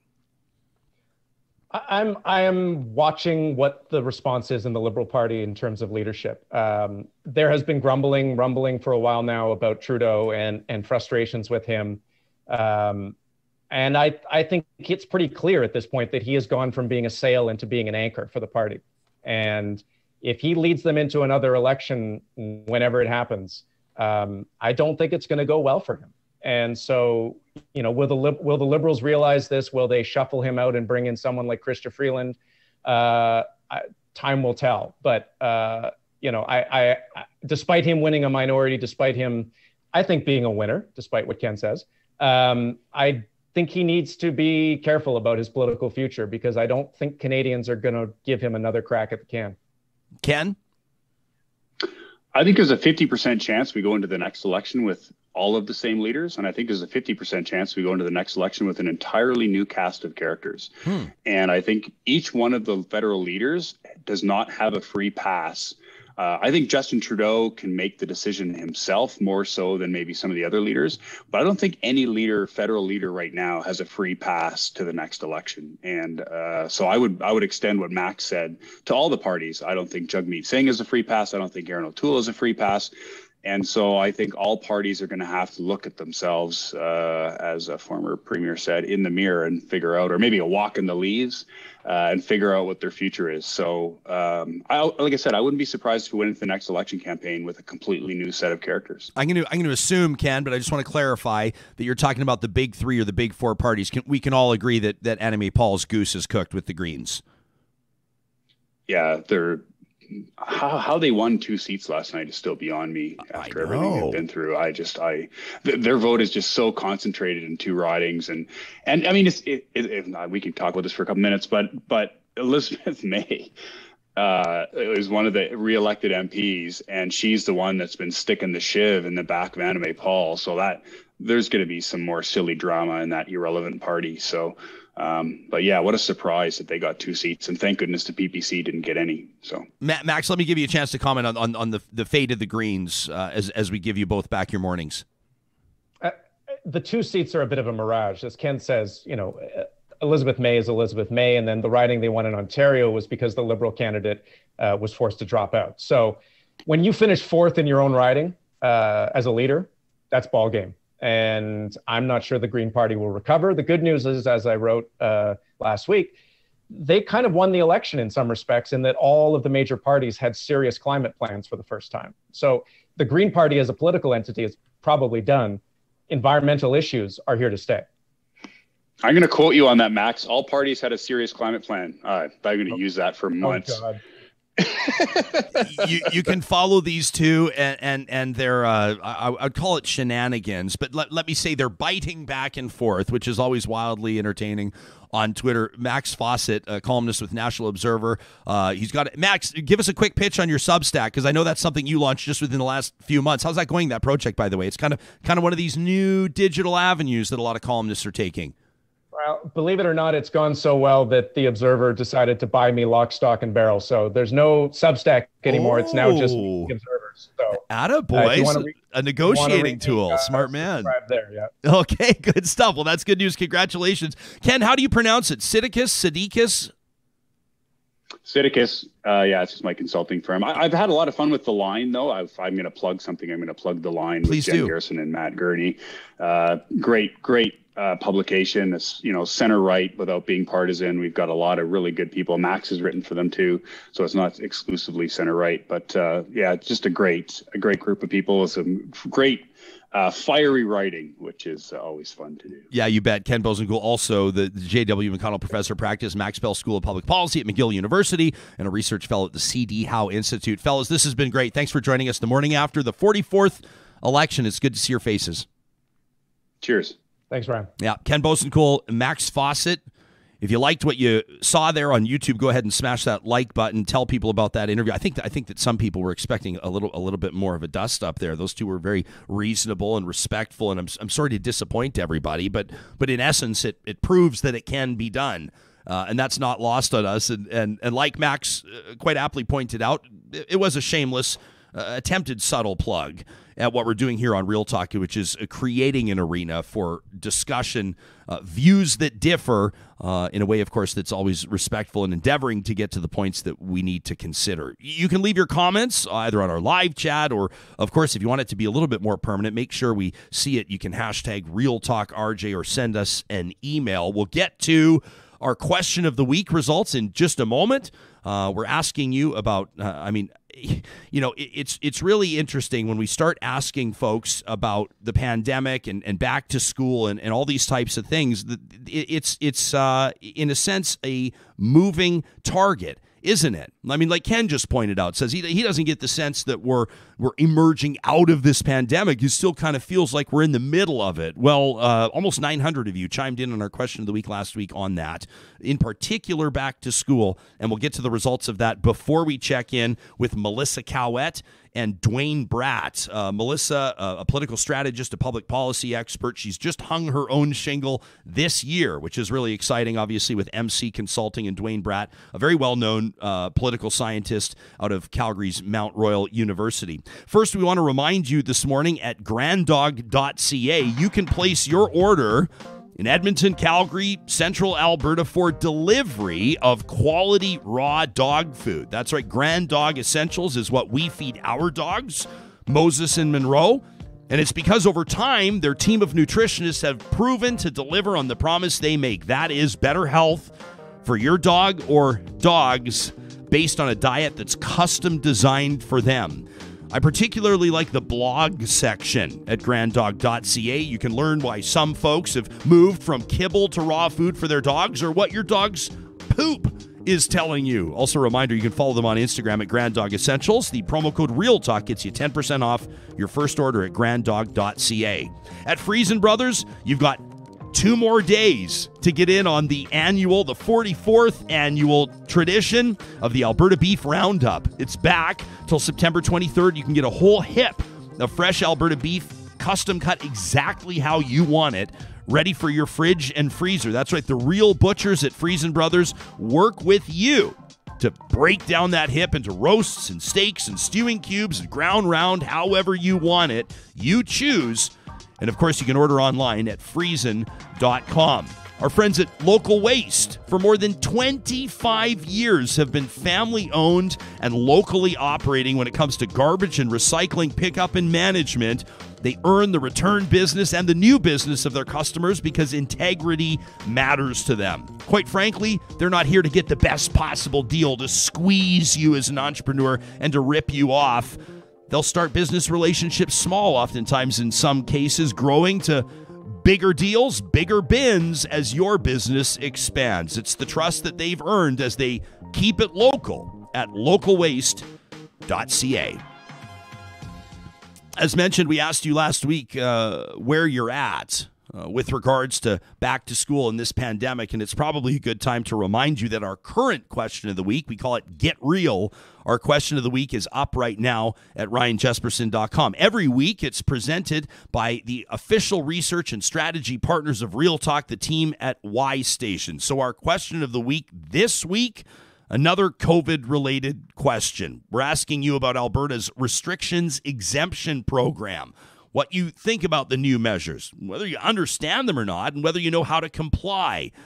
But we're also asking you to dream a little. We wanted to give you something positive to wind up on. Tell us what you would do with a perfect pandemic-free day. Let's get into the results of last week's question. We asked you about back to school and how you're feeling about the pandemic. This survey was conducted between September 12th and 19th. Now, not unexpectedly, you feel very raw about this, Real Talkers. I mean, the fact of the matter is that there's some serious anxiety when it comes to sending your kids back to school. You told us that transparency is really important. You want to know whether teachers and school staff are vaccinated. You want to know about COVID cases in schools and more.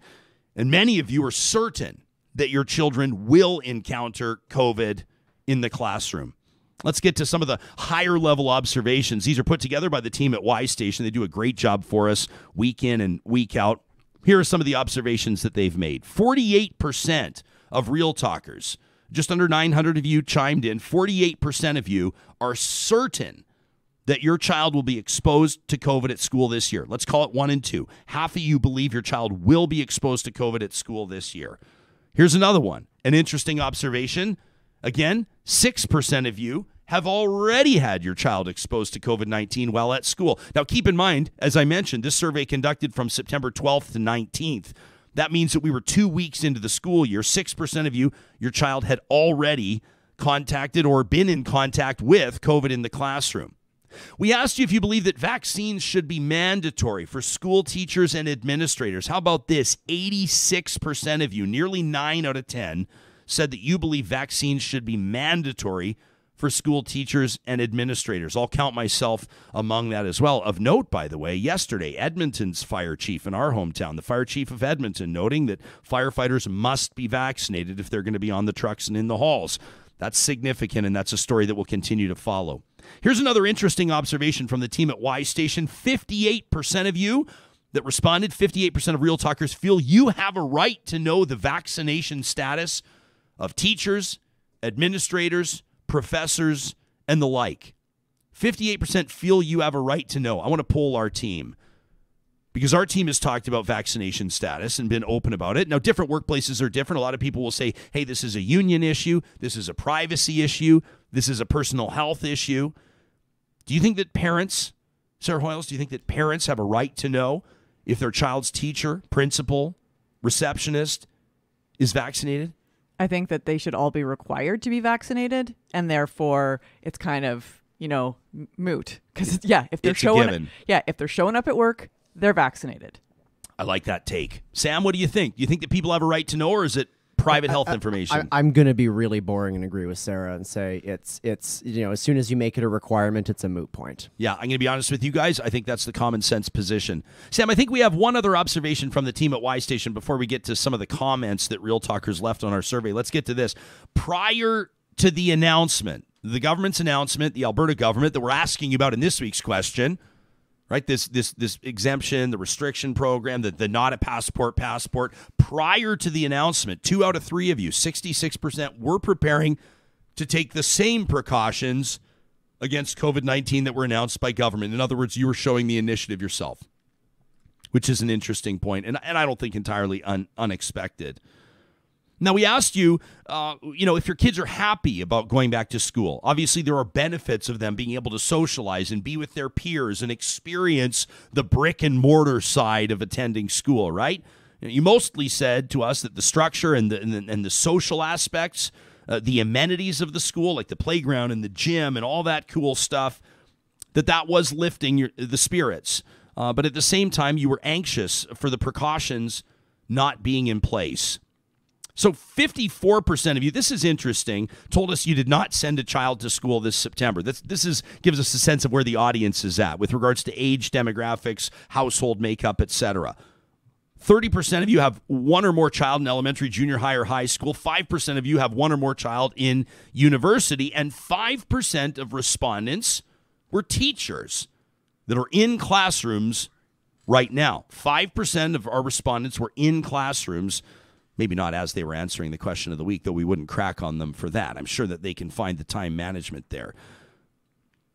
38% of you, your kids are fully vaccinated. Kids over 12. And by the way, interesting developments there as well, as we saw announcements yesterday that vaccines are expected to be made available to children under 12 shortly, as research has confirmed that it's all good. And so we'll follow that story. Of course, we'll keep you in the know there. We leave you blank spaces to share your thoughts with us and let us know how you're feeling. Sometimes, the multiple choice options aren't enough. And so we want to know exactly how you're feeling. We asked outside of those with medical exemptions, legitimate medical exemptions, do you believe that vaccines should be mandatory for teachers and school administrators? We told you the numbers already, but here's how some of you filled in the blanks and expanded on what you wanted to say. One Real Talker said, this is a really hard one for me to decide on. I personally believe the science, and I personally believe the experts. And for the sake of my own family and friends and greater community, I think vaccines should be required, but I struggle with forcing people to take them because body autonomy is important, and people should have the right to decide what goes in their bodies. Listener nails it and says this is a complex issue, and it leads to the segregation of people in society, and I don't know what the answer is, and I wish more people would trust the experts instead of those shouting from soapboxes. Another said, hey, this is tricky. I don't think the government should have control of your body, but I do think that this vaccine in particular has been politicized by assholes, and it's created a situation we didn't need to have.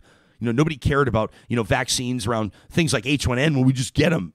Same with all the other vaccines we've had throughout our lives. Another says, yes, I do believe they should be required, and teachers with medical exemptions should not be permitted on school grounds until the pandemic is over. Our children's safety outweighs their individual medical condition. And another says, under the current level of support for schools, I do believe vaccines should be mandatory. I would say no, though. I would say no if there had been appropriate investment in adequate ventilation and better budgets for masking, rapid testing, cohorting, contact tracing, and isolation. So a conditional answer from that real talker that took our survey. We wanted to know about something that made you happy about your return to school. One of you said a sense of routine is back, giving us a sense of normalcy. It's hard to tell what qualifies as normal now. Another says, I'm culturally equipped to talk to my kids about being Métis, but I am not equipped to teach my daughter math, science, or anything else, and school is the best place for her. Another says, my son started kindergarten, and he loves it. He's so excited to go every day, and he always asks at supper time if he can go to school again tomorrow. And it's so wonderful to see that. I know you two don't have your mics hot right now, but I had the same response as you. I went, oh, that's amazing. For little kids, and I won't get too personal with it, but even with our little guy who's very social, last year when his kindergarten experience was interrupted for obvious reasons, and obviously everybody was on board, but we saw evidence, it was undeniable, that it was difficult for him to be away from his peers, to be away from his friends. And I know a lot of parents feel that way. What made you happy about the return to school? One of you said nothing. I fear the school year ahead. I fear it due to the rampant spread of COVID and the lack of public protections. I also feel that loud and increasingly unhinged anti-maskers are trying to have their will imposed on all of us in the school system. We asked how you're feeling about living in Alberta right now, and this is where we'll wrap this for now. This was actually, this question, an addendum, because obviously the climate in Alberta right now is super heated. And as I said before, for those surfers that are listening in, we know we have an audience tuning in this morning from Dominical and Costa Rica, for example. Oftentimes you'll feel these swells before you start to see the big sets come in, before the big waves start to come in. So how are you feeling about living in Alberta right now? This could be a big week when it comes to provincial politics here. One of you said, I feel a real Alberta disadvantage. Taking away things like healthcare, public education, and post-secondary education that you can access in other provinces makes me feel like a second-class Canadian. Letting people die to cater to business is callous and cruel, and direct attacks on citizens for beliefs, like environmentalists, makes me feel like I'm living in a fascist dictatorship. Another one of you said it's complicated. I love Alberta, and I always will, but it's really getting tiresome. My partner's a primary school teacher in a less than progressive conservative voting district, and what she's had to endure over the past year and a half is mind-boggling. And this goes double or triple for our friends who are nurses.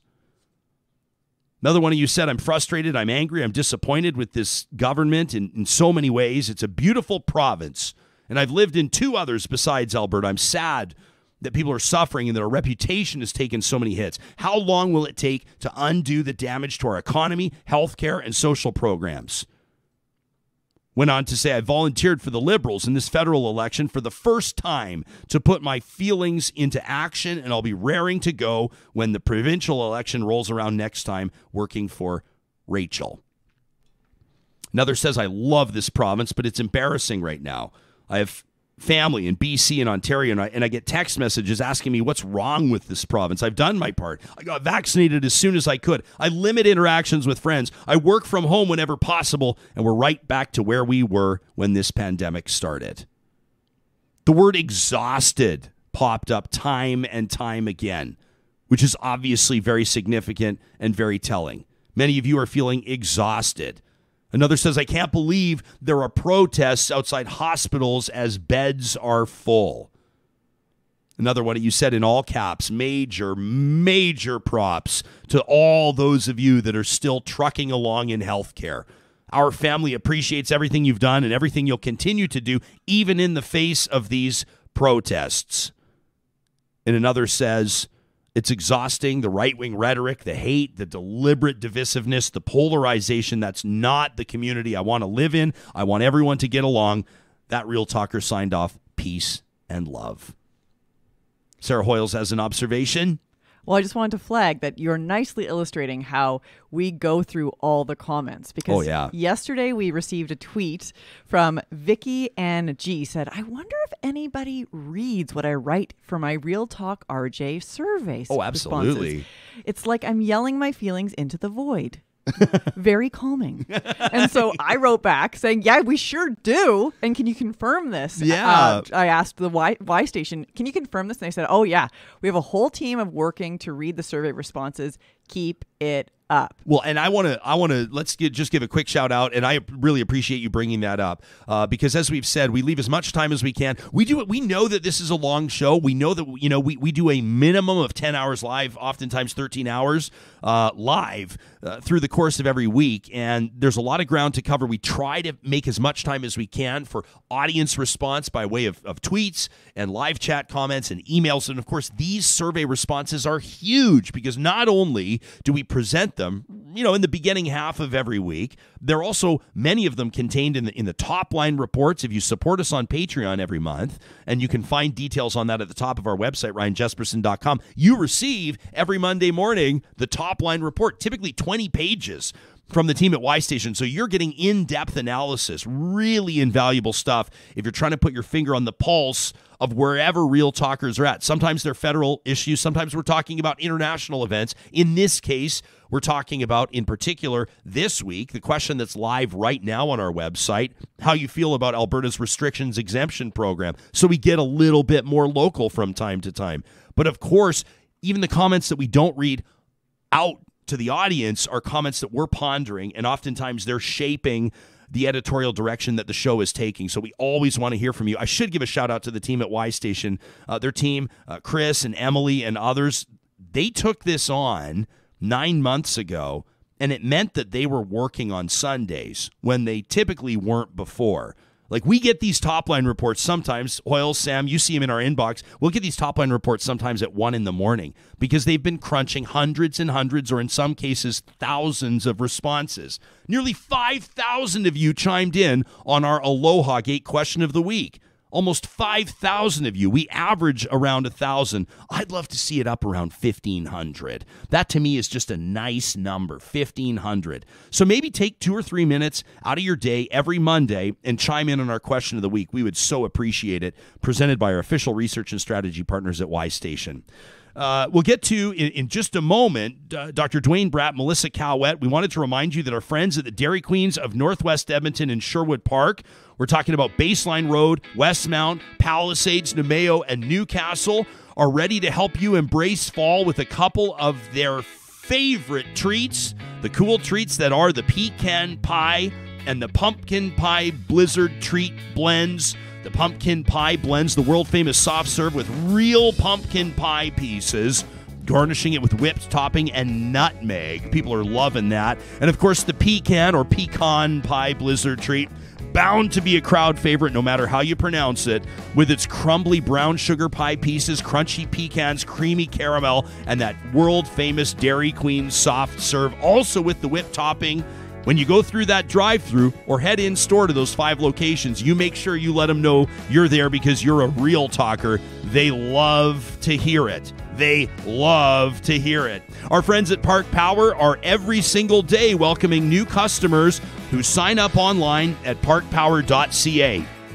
We've told you before how this works. You don't have to have that awkward breakup conversation with your current provider of internet, electricity, or natural gas. The team at Park Power handles it all. And when you bring your business over today using the promo code 2021-RealTalk, they're going to take $70 off your first bill. 2021-RealTalk at parkpower.ca. Our federal election coverage continues right now with a couple of longtime friends of mine. Melissa Caouette has had a big year herself professionally, stepping out, hanging her own shingle at MC Consulting, a public affairs expert and a political strategist. Dr. Duane Bratt, longtime friend, and of course, a big shot when it comes to political science commentary across the province out of Calgary's Mount Royal University, making his Real Talk debut this morning. It's great to see both of you here. Dr. Bratt, we'll start with you. I've asked the guests this morning the same question. When you woke up this morning and you've had some time to sleep on the results of the federal election, at least as well as we know them right now. What was the first storyline that came to mind? What's top of mind today? Oh, very little sleep. Let's emphasize that. It's actually two. One is, oh my God, this was the most boring election result I could imagine. It's a rerun of 2019. But the second one, when I get a bit more narrow, is looking at the issues in Alberta. And if I was a provincial Conservative this morning, looking at last night's results, I am very worried. Melissa, would you concur? Would you agree? Would you be that concerned? I think I would be. I have to just say, I mean, you know this, I am a Conservative, but I am so impressed by the fact that the NDP were able to pick up another seat in Edmonton, it looks like, in Edmonton-Greisbach. Like, I think that's just really speaks to the fact that campaigns really do matter, and the effort that these candidates put in, that central campaigns put in, it's a big deal. And so I definitely think that that's something that the NDP should be proud of. It's a huge deal just in terms of the makeup in Alberta, but yeah, it's largely the same result that we've seen from before. So then what ends up happening typically when we have very little change is we start to like read into a bunch of the nuances and maybe put meaning where there isn't meaning. But I guess that will all come out in the wash as we tally mail-in ballots and get more of a final result on some of these seats that are uncertain. So I would echo Melissa's point. If you look at Blake Desjardins and you look at George Chahal in Calgary, two very strong candidates who worked extremely hard and with support from the national campaign. Trudeau spoke with Chahal in Calgary, and Jagmeet Singh spoke with Blake not once but twice. And so it really did show that when campaigns really dig in, they get the right candidate in the right riding with support from the national team, it can make a difference. So you've got representation for the Liberals down in Calgary with former Calgary City Councillor George Chahal. It looks like the Liberals could pick up Edmonton Centre. Randy Boisseneau, I'm sure, holding his breath as that's within about 100 votes right now. I think 136 last time I checked over the incumbent James Cumming, the Conservative candidate there. And then, as mentioned, Blake Desjardins taking out Kerry Diod, who won by a wide margin back in 2019. It's one thing for the Conservatives to lose 14% support in Alberta. It's another to lose seats. So what's Aaron O'Toole talking to his team about this morning in that context, Duane? I think they're going to point the finger away from Aaron O'Toole and they're going to point it directly at Jason Kenney, and they're going to make the connection that and this may be unfair to Jason Kenney. I think O'Toole was in trouble about 10 days ago. I think he started the slide over the flip-flops on guns, but last week was just devastating. The health crisis, the economic crisis hitting Alberta was national news. Jagmeet Singh and Justin Trudeau did a very good job of linking O'Toole and Kenney, and that press conference in New Brunswick on Thursday morning when he was hounded O'Toole for 15 minutes and he couldn't remember Jason Kenney's name or find Alberta on a map, I think was really bad for him. And that's why I think to protect O'Toole's own leadership, because he's got threats from within, he is going to try to paint it as it's Jason Kenney's problem. Melissa, you see that happening? Perhaps. I think it's a bigger issue than just Jason Kenney, though, even though that undeniably plays into voters' thoughts, because I've said this before, voters are super smart, but it's really hard to think of provincial Conservative parties and federal Conservative parties as different entities when there are so many connections. I mean, Jason Kenney was a federal Conservative at one point, right? So it is hard to sort of separate the two, but I think it just speaks to the conversation that maybe we're not quite having yet, but perhaps we will start having in this country about what the sort of brand and direction is of our mainstream Conservative parties. I think that there's always this anxiety, or at least there has been for the past 10 or so years, of keeping big tent Conservative parties together. This happens provincially, as we've seen in Alberta, but also federally. And to do so, you need to make sure, or historically, you need to make sure that people from center left of the party to all the way to the far right feel welcome, and same with supporters. And so I think that what the federal Conservatives are going to walk away from this is looking at exactly what the brand of conservatism is for the party, because they tried this election to move a bit more to the center. And it's clear that there's still a bit of a brand issue because they weren't able to shake, even though Erin O'Toole himself changed his position on a lot of contentious issues and presented a much more progressive stance than we've seen from conservative leaders in the past. It doesn't appear to have been enough. And it appears that they were trying to do a lot of different things for a lot of different people. And that's probably going to need to be refocused in advance of the next election if they want to pick up some more seats. Dr. Bratt, I don't know about you, but I mean, my take on this, and I was clear about it earlier in the show, is that I was pretty impressed actually with Erin O'Toole's speech last night because in my mind, he doubled down where I think he needs to continue to boldly take the Conservative Party if he's going to win. And I think that there was a certain defiance to the right-wing flank. And, you know, I was talking to a friend last night, and I said, I think you need to respect your base and respect voters across the country, but you need to be willing to lose 5% support on the prairies in order to gain 5 to 10% support in Ontario and in Toronto. Do you think that he has the ability to continue to take the party there? Do you think that's the sincere direction that he believes he's going to take it? Or do you think this morning people are saying, well, moderation or moderate approaches didn't work this election. It's time to go back to what worked for us in past? That's the existential question facing the Conservatives and Erin O'Toole. There was a reason that last night's speech he did not direct to Canadians as a whole, but to his own party. And it was almost like, we're taking these steps, give me another shot at it, give me another chance, and we can make more inroads. And because if you just take the carbon tax issue, he brought in a very convoluted, complicated plan back in April. And I've had this debate with Andrew Leach because Andrew Leach takes it, technically serious. And how do you implement all this? And I said, Andrew, you're looking at it the wrong way. It was never designed to be implemented. It was to take the issue off the table. And it was.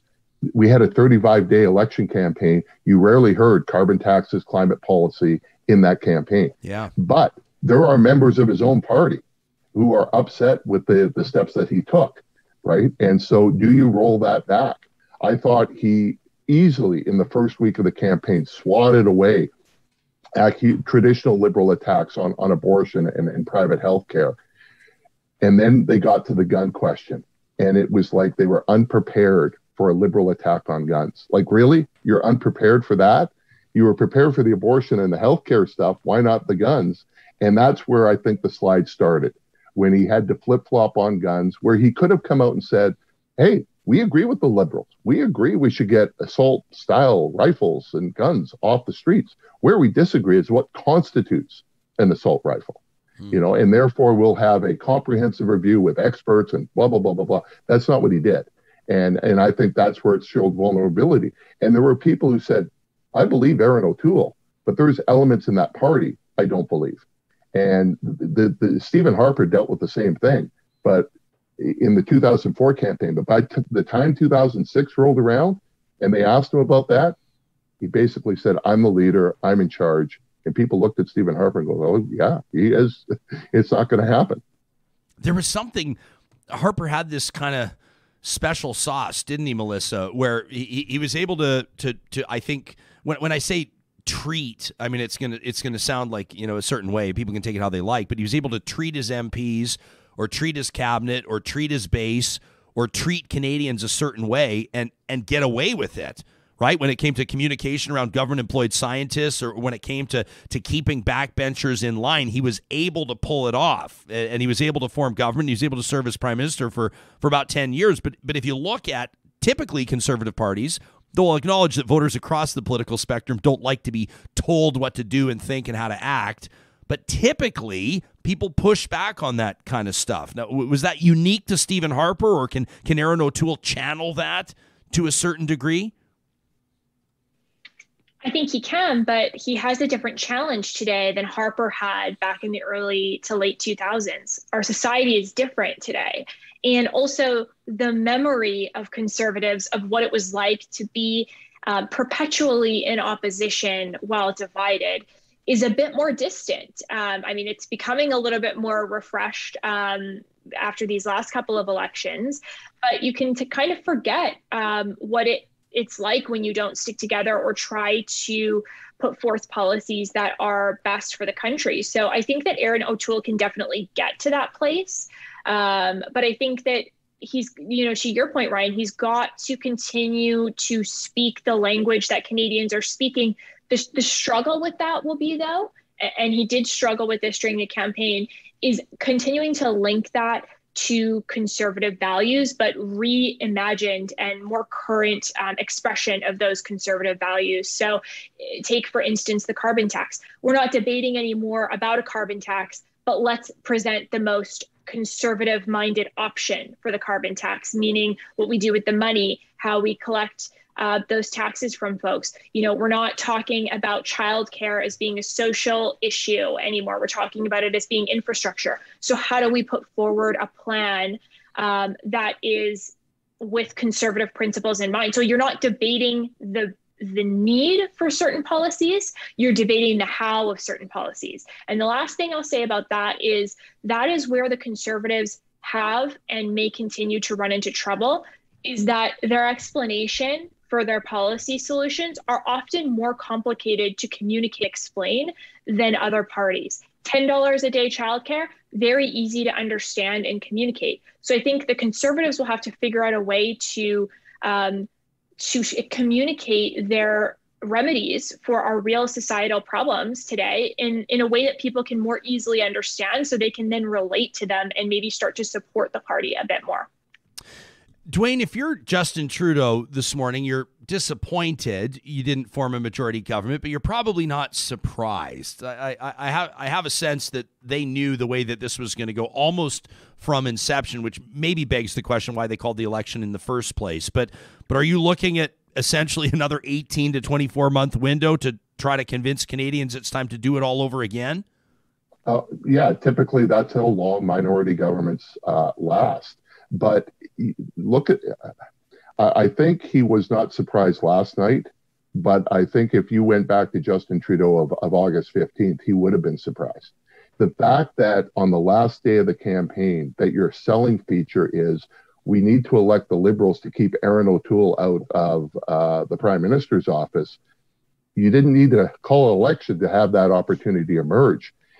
It's not going to happen today. It's not going to happen in the weeks to come. But a couple months from now, I think there's got to be a reckoning within the Liberal Party and amongst Justin Trudeau himself about what is his future as leader. This is back-to-back minority governments, back-to-back times, and won by a choice, an election by choice, back-to-back losing the popular vote. He is polling below his party. He has been embroiled in multiple personal scandals. And there's a couple contenders sitting in the wings, waiting to go. So come February, is Trudeau taking another walk in the snow like his dad, saying, I've gone about as far as I can go. What it would tell me if I was a Liberal is that Canadians like Liberal policies. They like $10 a day gate care. They like a carbon tax. They like the economic supports of COVID. We haven't quite got to the reckoning of how to pay for all of this yet. But they weren't happy with Justin Trudeau. Who do you perceive to be the contenders? I'll ask both of you, but Duane, in follow-up, everyone says Chrystia Freeland as one. Who else can you see in the wings there that you think would make for a compelling leader? I think that he's I don't understand the dynamic completely. I'm not going to pretend like I'm in those back rooms, but I think someone like Seamus O'Regan is a pretty compelling person as well. I was surprised to see Miriam Monsef lose last night in a way. Not that I'm throwing her name into the leadership mix, but that was, I think, a high-profile, if you want to call her an up-and-comer, sort of a next-gen type Liberal personality, a former cabinet minister there. Duane, who would you have on your short list? Oh, I think you've got to put Mark Carney on there as well. Really, though? Duane, you took my response. Oh. No, but that's become a punchline. You really think for real? But it's not a punchline, right? I mean, it is clear he is angling, but he did not want to go in as part of Trudeau's team. Sure. Right. He is waiting to replace Trudeau. And I know the Conservatives are all ready to say, compare him to Michael Ignatieff. He is not Michael Ignatieff. It is one thing to be a public intellectual like Michael Ignatieff. It's another to actually be doing policy like Mark Carney was at the Bank of Canada and at the Bank of England. But I agree with Seamus O'Regan. He has been, of the last 2 years, the surprise of that cabinet. Yeah. Because he was seen as a lightweight. There's something about being a morning TV host, Ryan, that get that lightweight reputation. Yeah. But you look at the role he's done on natural resources and the fact he's got a strong relationship with Sonia Savage in Alberta. The fact that he is promoting small modular reactors that is supported by both the Conservatives and the Liberals. And he does have some personality and he does have some French. And we've never had a Newfoundland leader before. You know, I would not dismiss Seamus O'Regan. You have to wonder if his talk show past. Despite, and that's, I appreciate you not discriminating against the future potential of past morning TV hosts, Duane.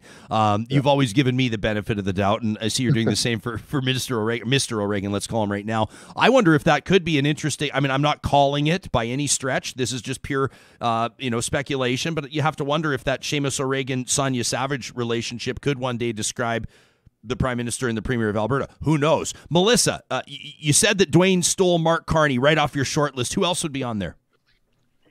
I don't know if we've said Chrystia Freeland yet, but she's sort of the heir apparent right now in the Liberal Party. I mean, Deputy Prime Minister, she's seen as a very strong member of caucus. So I think that she would be a very interesting choice. She, throughout the campaign, had a couple of gaffes, which seemed a little bit uncharacteristic of her, but I think she's worked really hard, and I think it would be not terrible for the West to have a Liberal Party or a Liberal government led by Chrystia Freeland. She's from Alberta.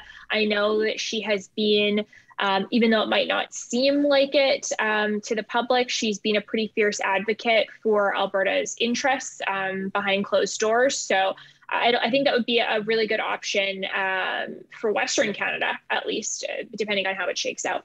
What are the two if of you? It happens. Let's turn our attention back to provincial politics, and I know we hop back and forth, but I mean I can't remember. I mean the intertwined nature of these storylines is undeniable. Tomorrow on Wednesday, for people that are listening right now, we're talking about Wednesday, September 22nd. There will be a United Conservative Party caucus meeting. Melissa, what are you expecting to happen there? I mean, people are forecasting some pretty significant potential outcomes. I mean, the most significant, probably Premier Jason Kenney walking away.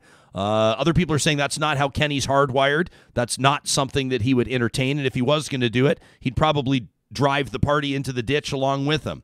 What do you think tomorrow means for the future of the UCP, Melissa? I think it's tough to say. What I do know is that there have been a lot of sort of threats and big talk that have happened for many months now when it comes to some of the issues that the provincial Conservatives face. I don't know if we're now in such a different spot where that could change, but they're going to have some hard conversations for sure, because they're in a tough spot. And the road, whatever that road is for the party, I'm not talking about Premier Kenney, because I think we need to start thinking about the UCP in terms of not just based on any one person. That party is going to have a lot of tough decisions to make in terms of how they move ahead to earn back the trust of Albertans, because they've lost the trust of Albertans. And I think they know that and realize that at some level. And now it just becomes, what is the best path? And what does that look like for the party? So I do hope that they're having some of those difficult discussions. But I mean, we've been talking about tough discussions for a long time, and we haven't necessarily seen anything materially change. So we'll see. Duane, the thinking, if you talk to the New Democrats, either on or off the record provincially, is that they don't want Jason Kenney to go anywhere. Jason Kenney is the best thing to happen to Rachel Notley and the New Democrats' chances next election than anything else. That's the position that they're taking, though none of them have plainly said it on the show right now. Would you agree? Ask Danielle Smith. right? And Danielle Smith never wanted to see Ed Stelmach leave.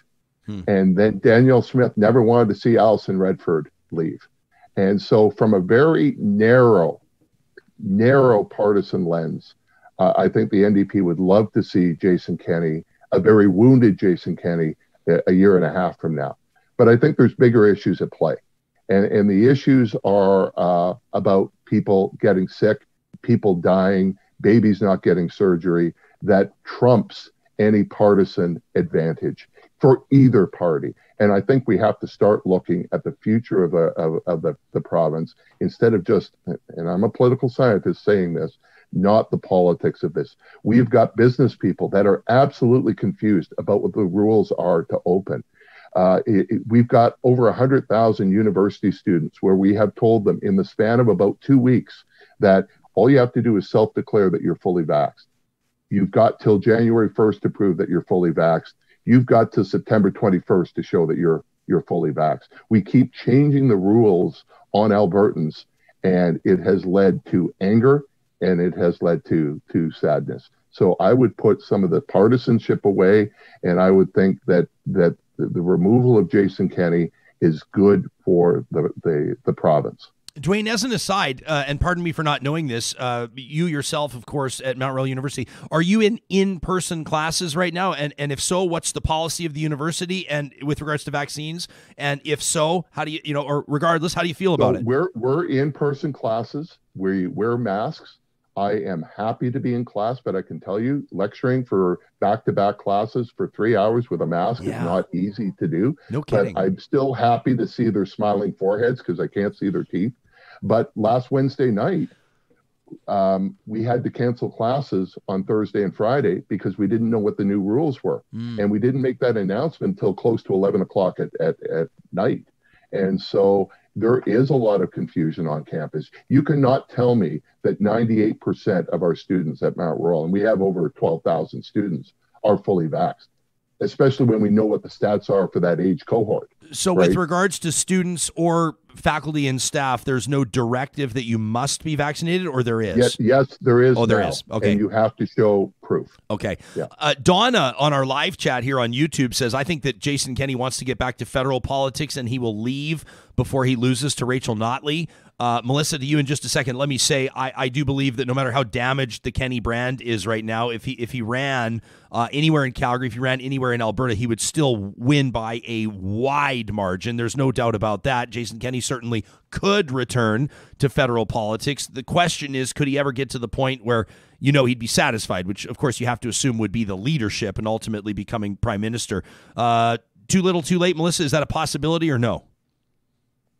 I think it'd be really tough to go from the role that he's in now to being an opposition MP federally. So, I guess time will tell. And again, trying to predict anything that happens in Alberta politics for your viewers that are tuning in from outside of the province is a fool's errand. I just don't know. I don't think that he would want to do that, but we'll see. He didn't want to be an opposition MP before. I have a hard time believing he'd want to be again. But Duane, can you see it happening, or is the brand permanently damaged? No, he has gone from, and I said this 2 years ago, the most powerful conservative in the country. He was more powerful than Andrew Scheer, without a doubt. He was more powerful than Doug Ford, without a doubt. I think the Kenney federal conservative brand, the federal provincial conservative brand, has been greatly damaged. And I think you're going to start to see people on the record, not just, anonymous conversations coming out against Jason Kenney for their own purposes, for their own self-preservation. And so I don't, even if he could win in a Calgary riding, and it would have to be the right Calgary riding, to go from being premier of a province to being a backbench opposition member, that you may love politics.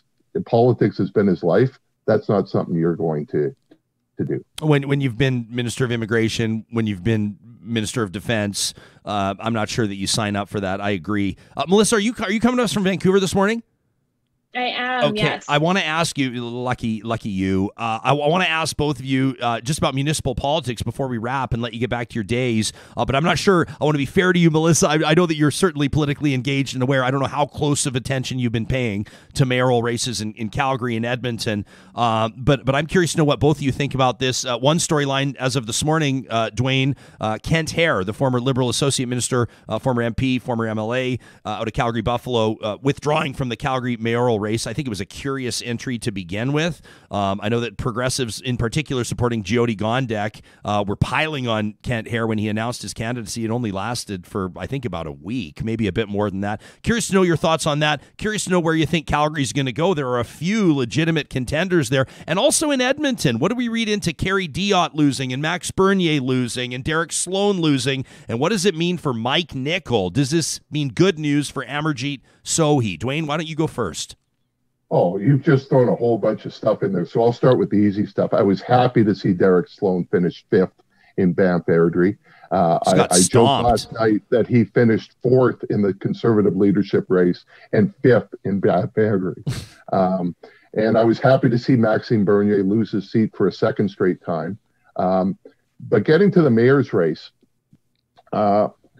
Kent Hare has also said he's very concerned about COVID. He thinks he may have it with the new variant. He is a paraplegic. There is a link between spinal cord injuries and COVID. But at the same time, I don't think you can ignore the fact that he entered the race only right after Labor Day, got piled on the moment he announced, and is now pulling out. I think if Kent Hare had ran in April, he is such a strong campaigner. Like, it's unbelievable. Everybody in Calgary knows Kent Hare because he's just a campaigning machine. I think he's a better campaigner than he can govern, quite frankly. But it's almost like he was in and he was out, which probably makes the Jyoti Gondek camp quite happy. We'll have to see. I mean, the municipal race has been put on hold for a month. Now it's restarting. I am more interested in the referendums. What does this mean about equalization, right? Because who is the big salesperson for the equalization referendum, right? Can he sell it now? The anger towards Ottawa, it's tough to make that case today as opposed to election morning in 2019. And so what is the impact on the equalization referendum? We've been privy to some communications, this big email list that goes out, and it's been interesting to see a lot of really partisan, committed conservatives encouraging one another to start treating that referendum question like a referendum on the premier and to vote against the way that they think that he'd like to see it go. I always figured that was going to be an 85% yes if Albertans want to see equalization renegotiated. I'll be curious to see where it goes right now. Duane, before I move on to Melissa, let me ask you what you make of the Calgary race and who you think is going to be the next mayor there, and if you're paying any attention at all whatsoever to the race that's happening in Edmonton. I'd just be curious to know what your crystal ball is telling you today. So I'm actually coming up with opposite views. So I am following Edmonton briefly as well as I can. And I think Amarjeet Sohi will be the next mayor of Edmonton, a month out. Especially the election results last night shows that a progressive can win and taking on the mantle of Don Iveson. Down in Calgary, I think we could be in a very different situation, and we could have the first conservative mayor that I can ever remember, because Ralph Klein, when he was mayor, was surely not a conservative, and that's Jeremy Farkas. And Farkas has a small group, but a very enthusiastic group in a multi-person race. That may be enough. And if you're upset with City Hall and you want someone to go in there and just blow the whole thing up, Jeremy Farkas will do that.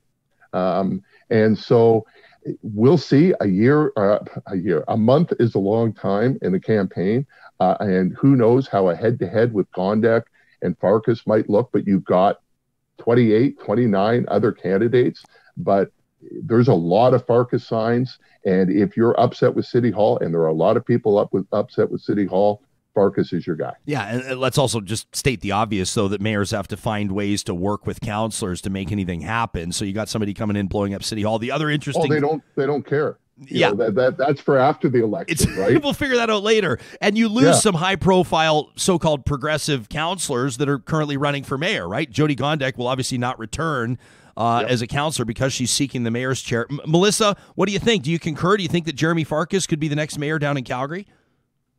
I think with the number of people that are running, to Duane's point, I mean, anything can happen. It's so hard to predict when there's that many factors. I do think it'll be interesting, though, because our sentiment in Alberta, at least from the tone from the provincial government up until a few months ago, was really that, to Duane's point about the referendums, anti-Ottawa, sticking up for Alberta. And we saw that start to seep in municipally because we've seen, obviously, Mike Nickel, who really embodies that kind of vibe. I don't know what he's trying to do, frankly. But Jeremy Farkas as well, in a bit more of a principled way, not much, but a bit more of a principled way than Mike Nickel does. And I think that was really resonating with voters. And this municipal campaign, like these candidates have been contemplating this, some of them since like last fall, and a lot has changed since then. So I'm interested to see whether people in Calgary and Edmonton in particular look at what happened federally and look at whether or not being anti everything is a good strategy to get things done and how that manifests municipally. But the issues municipally center around a lot of local issues like development and like things that are really close to people's everyday lives. And so if people are still super frustrated with how some of those things are going, then they could want a change candidate. But I just don't know that like wave of anti this and anti that is going to carry through after this last election, and especially what's happening provincially, because that's really where a lot of that sentiment started was provincially, and that is waning now. So I think it will have an effect municipally, but with so many candidates, it's really tough to say. But I do hope that some of those progressive candidates are able to pull through. Amarjeet Sohi, I know, is doing well up in Edmonton, and same with Jody down in Calgary, though there's lots happening. So we'll have to see. We'll have to have another post Alberta municipal election conversation. We will, and I'll look forward to it. Duane, can I take us into the weeds for a second here? And I'm putting you on the spot. I apologize. I should know the answer to this, but is there a minimum vote you have to achieve to become mayor? I mean, in theory, if there's 30 candidates, could you win with like 11% of the vote? Yeah, absolutely. All you got to do is finish first. All you got to do is finish first. I think, Melissa, it's important as well that you brought up the fact that, relationships matter between municipalities in the province. I recently hosted a mayoral candidates forum sponsored by a consortium of 7 different real estate-related entities in Edmonton, and there was a lot of talk around the perception or the reality that the relationship right now between the city of Edmonton and the province of Alberta is very strained. And wouldn't it be interesting and ironic to see if Alberta were to flip provincially 2 years from now and Calgary were to go conservative, if maybe it might be Calgary experiencing some of those problems 2 years from now that Edmonton is right now? Could be an interesting story to keep an eye on. I want to wrap the same way with you two that I have with everybody else today. One other observation will bring this full circle back to the federal election. Some ridings still in play.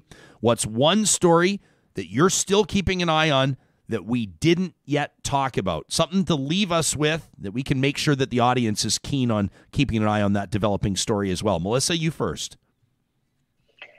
What happens to the PPC? Do they just go away? Do they become emboldened by the fact that they were able to increase their vote share by more than 3 times, even though they didn't win a seat? And how do the Conservatives federally work to make sure that they're not dominated by fringe views that are no longer even within the party? I think that'll be very interesting to see what happens. And if Mad Max decides that he's going to continue to stay on, even though he couldn't, again, win his seat in Quebec. Duane, how about you?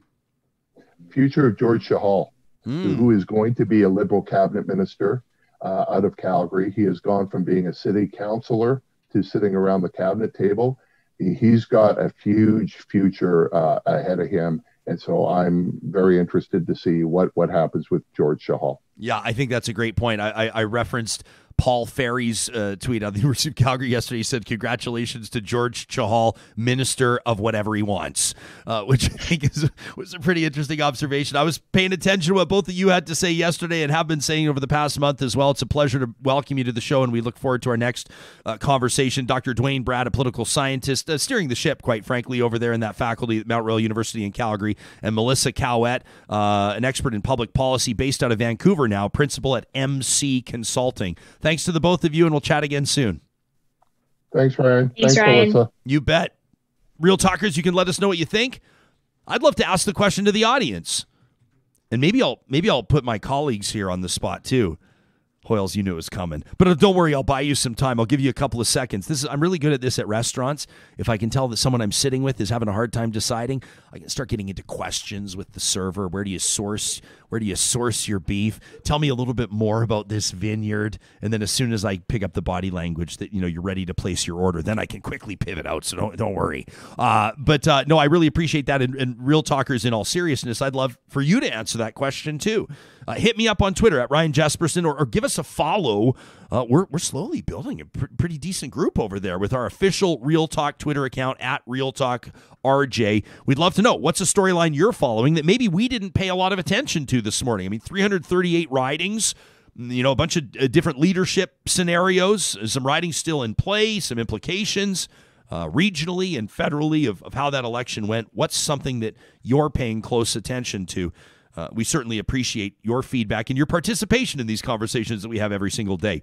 The conversations have happened from November 23rd of last year all the way through till today as Real Talk approaches its 1-year birthday, because we've got a team of builders, we call them, our sponsors that back us and make sure that these conversations continue to happen. That includes the teams at St. Albert and Sherwood Dodge Jeep.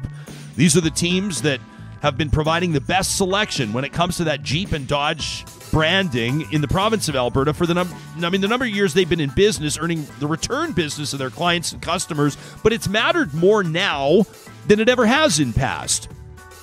If you're trying to get your hands on a Dodge Ram right now, I mean, they won't want me to say best of luck, but best of luck, because selection is suffering with regards to that Suez Canal blockage and the microchips and the manufacturing and COVID and supply chains.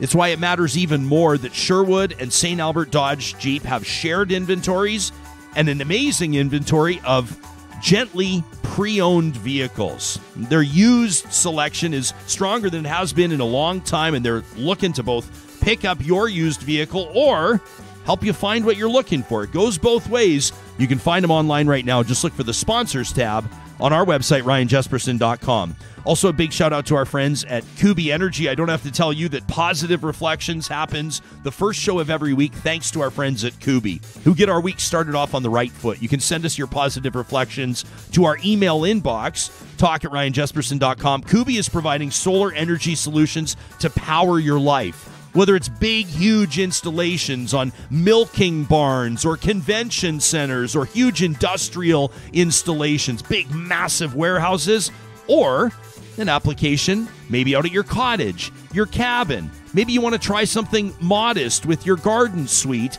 and grow from there. Kubi's doing jobs big and small with their Tesla-certified installers. They're either all of them journeyman or journeyman apprentice installers. That means you can trust the job they're doing, and it's more cost-effective now than it ever has been before. You can enter your inquiry today. They'll get right back to you at kubienergy.ca.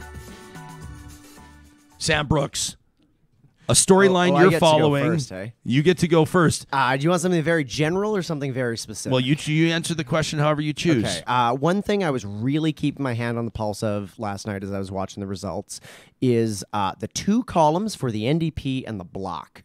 And I'm kind of saying that because, NDP, a federal party that runs a slate of candidates in every single riding, is trying to form government, is sort of has this national presence, still could not win more seats than the Bloc, a regional party just looking out for one province's interest. And I was watching that seesaw back and forth quite a bit. There was a lot of times when it was tied. I think that, maybe the NDP really underestimated how much of an effect Quebec has. So that was one thing that I was really, really kind of keeping my hand on the pulse of. Yeah, and some of those ridings still in play. Yeah, for sure. So that'll be interesting to see. Mm-hmm. A more general thing, and I'm lifting this comment actually, something that Andrew Coyne said last night, is he said, if we look at the last 2 elections, or actually the last several elections, just as a trend, Canadians have repeatedly elected effectively a coalition of progressives. Yeah. We do give more seats to the Liberals and the NDP than any other party, and that's happened over and over and over again, and that's sort of the direction it's going in. So, big picture, do the Conservatives lean into this, or do they retreat to their base a little bit? I think it was Scott Reed that I'm stealing this from. I can't remember who specifically, but somebody made the observation last night that since 2004, Canadians have held 7 elections and sent 5 minority governments to Ottawa. So 5 of 7 since 2004. Hoyles, what's a storyline that maybe we didn't get to or didn't really sink our teeth into this morning that's really captured your attention? I guess I was just looking at the coverage and it being mostly centered out of Eastern Canada or Upper Canada. And the idea that, this idea around Alberta and not necessarily getting the nuances, which I think is a great place where real talk comes in. Yeah. The idea that I heard a lot of quotes about Kenny apologizing, and I was like, no, that is half the story. Kenny apologized and then said, sorry, not sorry. Yeah. And that was completely missed. And the other piece is, folks giving the criticism around the $600 million price tag on this election. I say well worth it to show that, although it seems so like little increments of change in Alberta, to your point, it's that when the waves are just getting sucked back before there's there's truly change a-coming. Yeah. I've seen a lot of people say that it was worth $610 million to get Kerry Diott out of Edmonton Griesbach. That is something that I'm just seeing all over Twitter. If my math is right, about a month before his federal pension would have kicked in. So that's an interesting one to keep an eye on. And everyone, I've seen multiple people reference that, thank goodness, the ability to actually put in for mayor, like actually the mayor running for the city, closed yesterday in Edmonton. Oh, is that right? So he has no chance of actually Diott would never, he'd never run against his good buddy Mike Nickel. He just wouldn't do it, right? I mean, but I'm just like, whew, safety net. Yeah, well, his Diott for Detroit mayoral campaign didn't really work out that well. Don Iveson walked all over that. You'll remember it was Kerry Diott, Karen Leibovici, 2 former councillors, and Don Iveson in the mix there. And Diott and Leibovici, if I remember correctly, again, off the top of my head, don't quote me, but I think came in around, I think Diott was like, 35,000 or something like that votes. Leibovici, I think, was around 40,000, if I remember correctly. Iveson was 6 digits. 100,000 plus, if I remember correctly. So it wasn't necessarily close. This is not, for me, a partisan comment. It's not like, Kerry Diott losing, the Conservatives surrender Edmonton Griesbach and the NDP come in. For me, it's like Kerry Diott is just not a good representative of the people. He's not a good representative of the people of Edmonton Griesbach. He's been an uninspired and unfocused and in some cases deplorable MP, and his job performance has left many people wanting. And I think that Blake Desjardins, who is, as I saw yesterday, announced by Dr. Christopher Wells, and I've not fact-checked it, so that's why I'm name-dropping Wellsy, because I don't want to take the fall if it's not true, but this is reason to celebrate. It has been announced, and it's believed to be Blake Desjardins' win, the first openly two-spirited member of Parliament in Canadian history, which is really remarkable. And Blake Desjardins ran a really strong campaign. Here's where I didn't bring this up earlier because I didn't really think it, you got to pick and choose what you dig into when you're moderating. And but when Ken Boessenkool and Max Fawcett joined us earlier today, and Max said, I want to know which of the Premier's staff were out east helping with the O'Toole campaign. And I kind of went, yeah, that's kind of a given. I think that he's referencing Matt Wolf, and I wonder if they let Brock Harrison back anywhere near the Conservative campaign. I'm not sure, probably, but that's not unusual. You look at high-profile New Democrats that were knocking on doors for Blake Desjardins. Janice Irwin, in my mind, probably the most popular MLA in the province. With the most popular cat, wouldn't you say? With oregano, the fact that I know her fucking cat's name says something. I'm not even a cat guy. I don't mind cats; they're fine. but oregano is a favorite of this show. This show has a very nonpartisan sort of a roster of animals that make regular appearances, oregano among them. But, to my point, and to get back to the point, I don't think that it's a huge deal nor a huge secret. People can talk about whether or not resources should be allocated in that way and who should pay for it, and should Alberta taxpayers be covering the dime for these guys to go campaign for whatever political party at whatever time. They'll probably tell us that they took vacation to do it, whether or not that's actually true. But I'm not completely bothered by that, because I see that one happening with almost every political party. Resources allocated and those lines blurred between provincial and federal areas. But I do think... you look like you're not convinced, and jump in if you want to, but I thought that was kind of an interesting one. They certainly poured a ton of resources into Edmonton Griesbach, and we've received notes from liberals or small p, small c progressive conservatives from that riding that have told us, and a couple of them for some reason were like, please don't read this. I don't really know why you mind, but that's fine. We don't have to. Have said we voted strategically. I know Stephen Carter from The Strategist told us last Friday there's no such thing as strategic voting, but in this case, Desjardins wins by about 1,000 votes, and we've got people chiming in saying, I've never voted federally for the NDP before, but we saw a window here. We saw an opening. It was important to us that Kerry Diot pack his shit and leave, and so they voted for Blake Desjardins. I really feel like, yes, you can say that Diot was a terrible candidate. But when you looked at the results coming in across the province of Alberta specifically, you were seeing that vote split. You were seeing huge numbers come in for NDP, huge numbers coming in for Liberal, and it just looking at the differentials, seeing if you were able to put those two together, you would oust the Conservative. So that to me, I mean, Diot was just like perfect storm, terrible candidate. If there's a way to actually harness that and shift that around. So I don't know. I kind of believed the no strategic voting, and then I was watching the results last night and going, Yeah. Sam, closing thought? On the, Kerry Diot is basically the stock photo you get if you search slimy politician. Oh, jeez. And he's replaced by a young, progressive, Métis, two-spirit man. And so that's one thing that I think is also just like a real bellwether here, is that when you talk about riding shifting or there being a little bit of like a change in the party, a lot of times parties, if they want to unseat an incumbent, they run somebody that's kind of palatable to what the electorate is there. And the NDP went bold, and they won big. And so I think that that's just, if you want to sort of take the temperature of the room, that's a really good indicator. Yeah, we haven't even mentioned her name yet, but we should note that one of the only, or if memory serves me correctly, the only candidate that we had on the show, and it was not because of preferential treatment, it's because we keep track of these types of things. We had partisan conservative voices on, we had partisan liberal voices on, we had partisan green voices on. We did not have partisan PPC voices on the show, for which I will not apologize. But Heather McPherson out of Edmonton Strathcona did join us to provide an NDP perspective. She was walking miles and miles on sidewalks, knocking on doors in a very unique pair of shoes, and that was the only orange pair, so to speak, metaphorically, of course, in the entire province, and for that matter, in Alberta and Saskatchewan. And so Heather joined us to talk about that unique perspective. She won by a relatively wide margin, more than 10,000 votes last night, at last time I looked, anyway, representing and returning as the Member of Parliament for Edmonton Strathcona, previously held by Linda Duncan. But Conservatives in past, including a couple of friends of mine, have run in that riding, and the votes have been closer than Linda Duncan would have liked.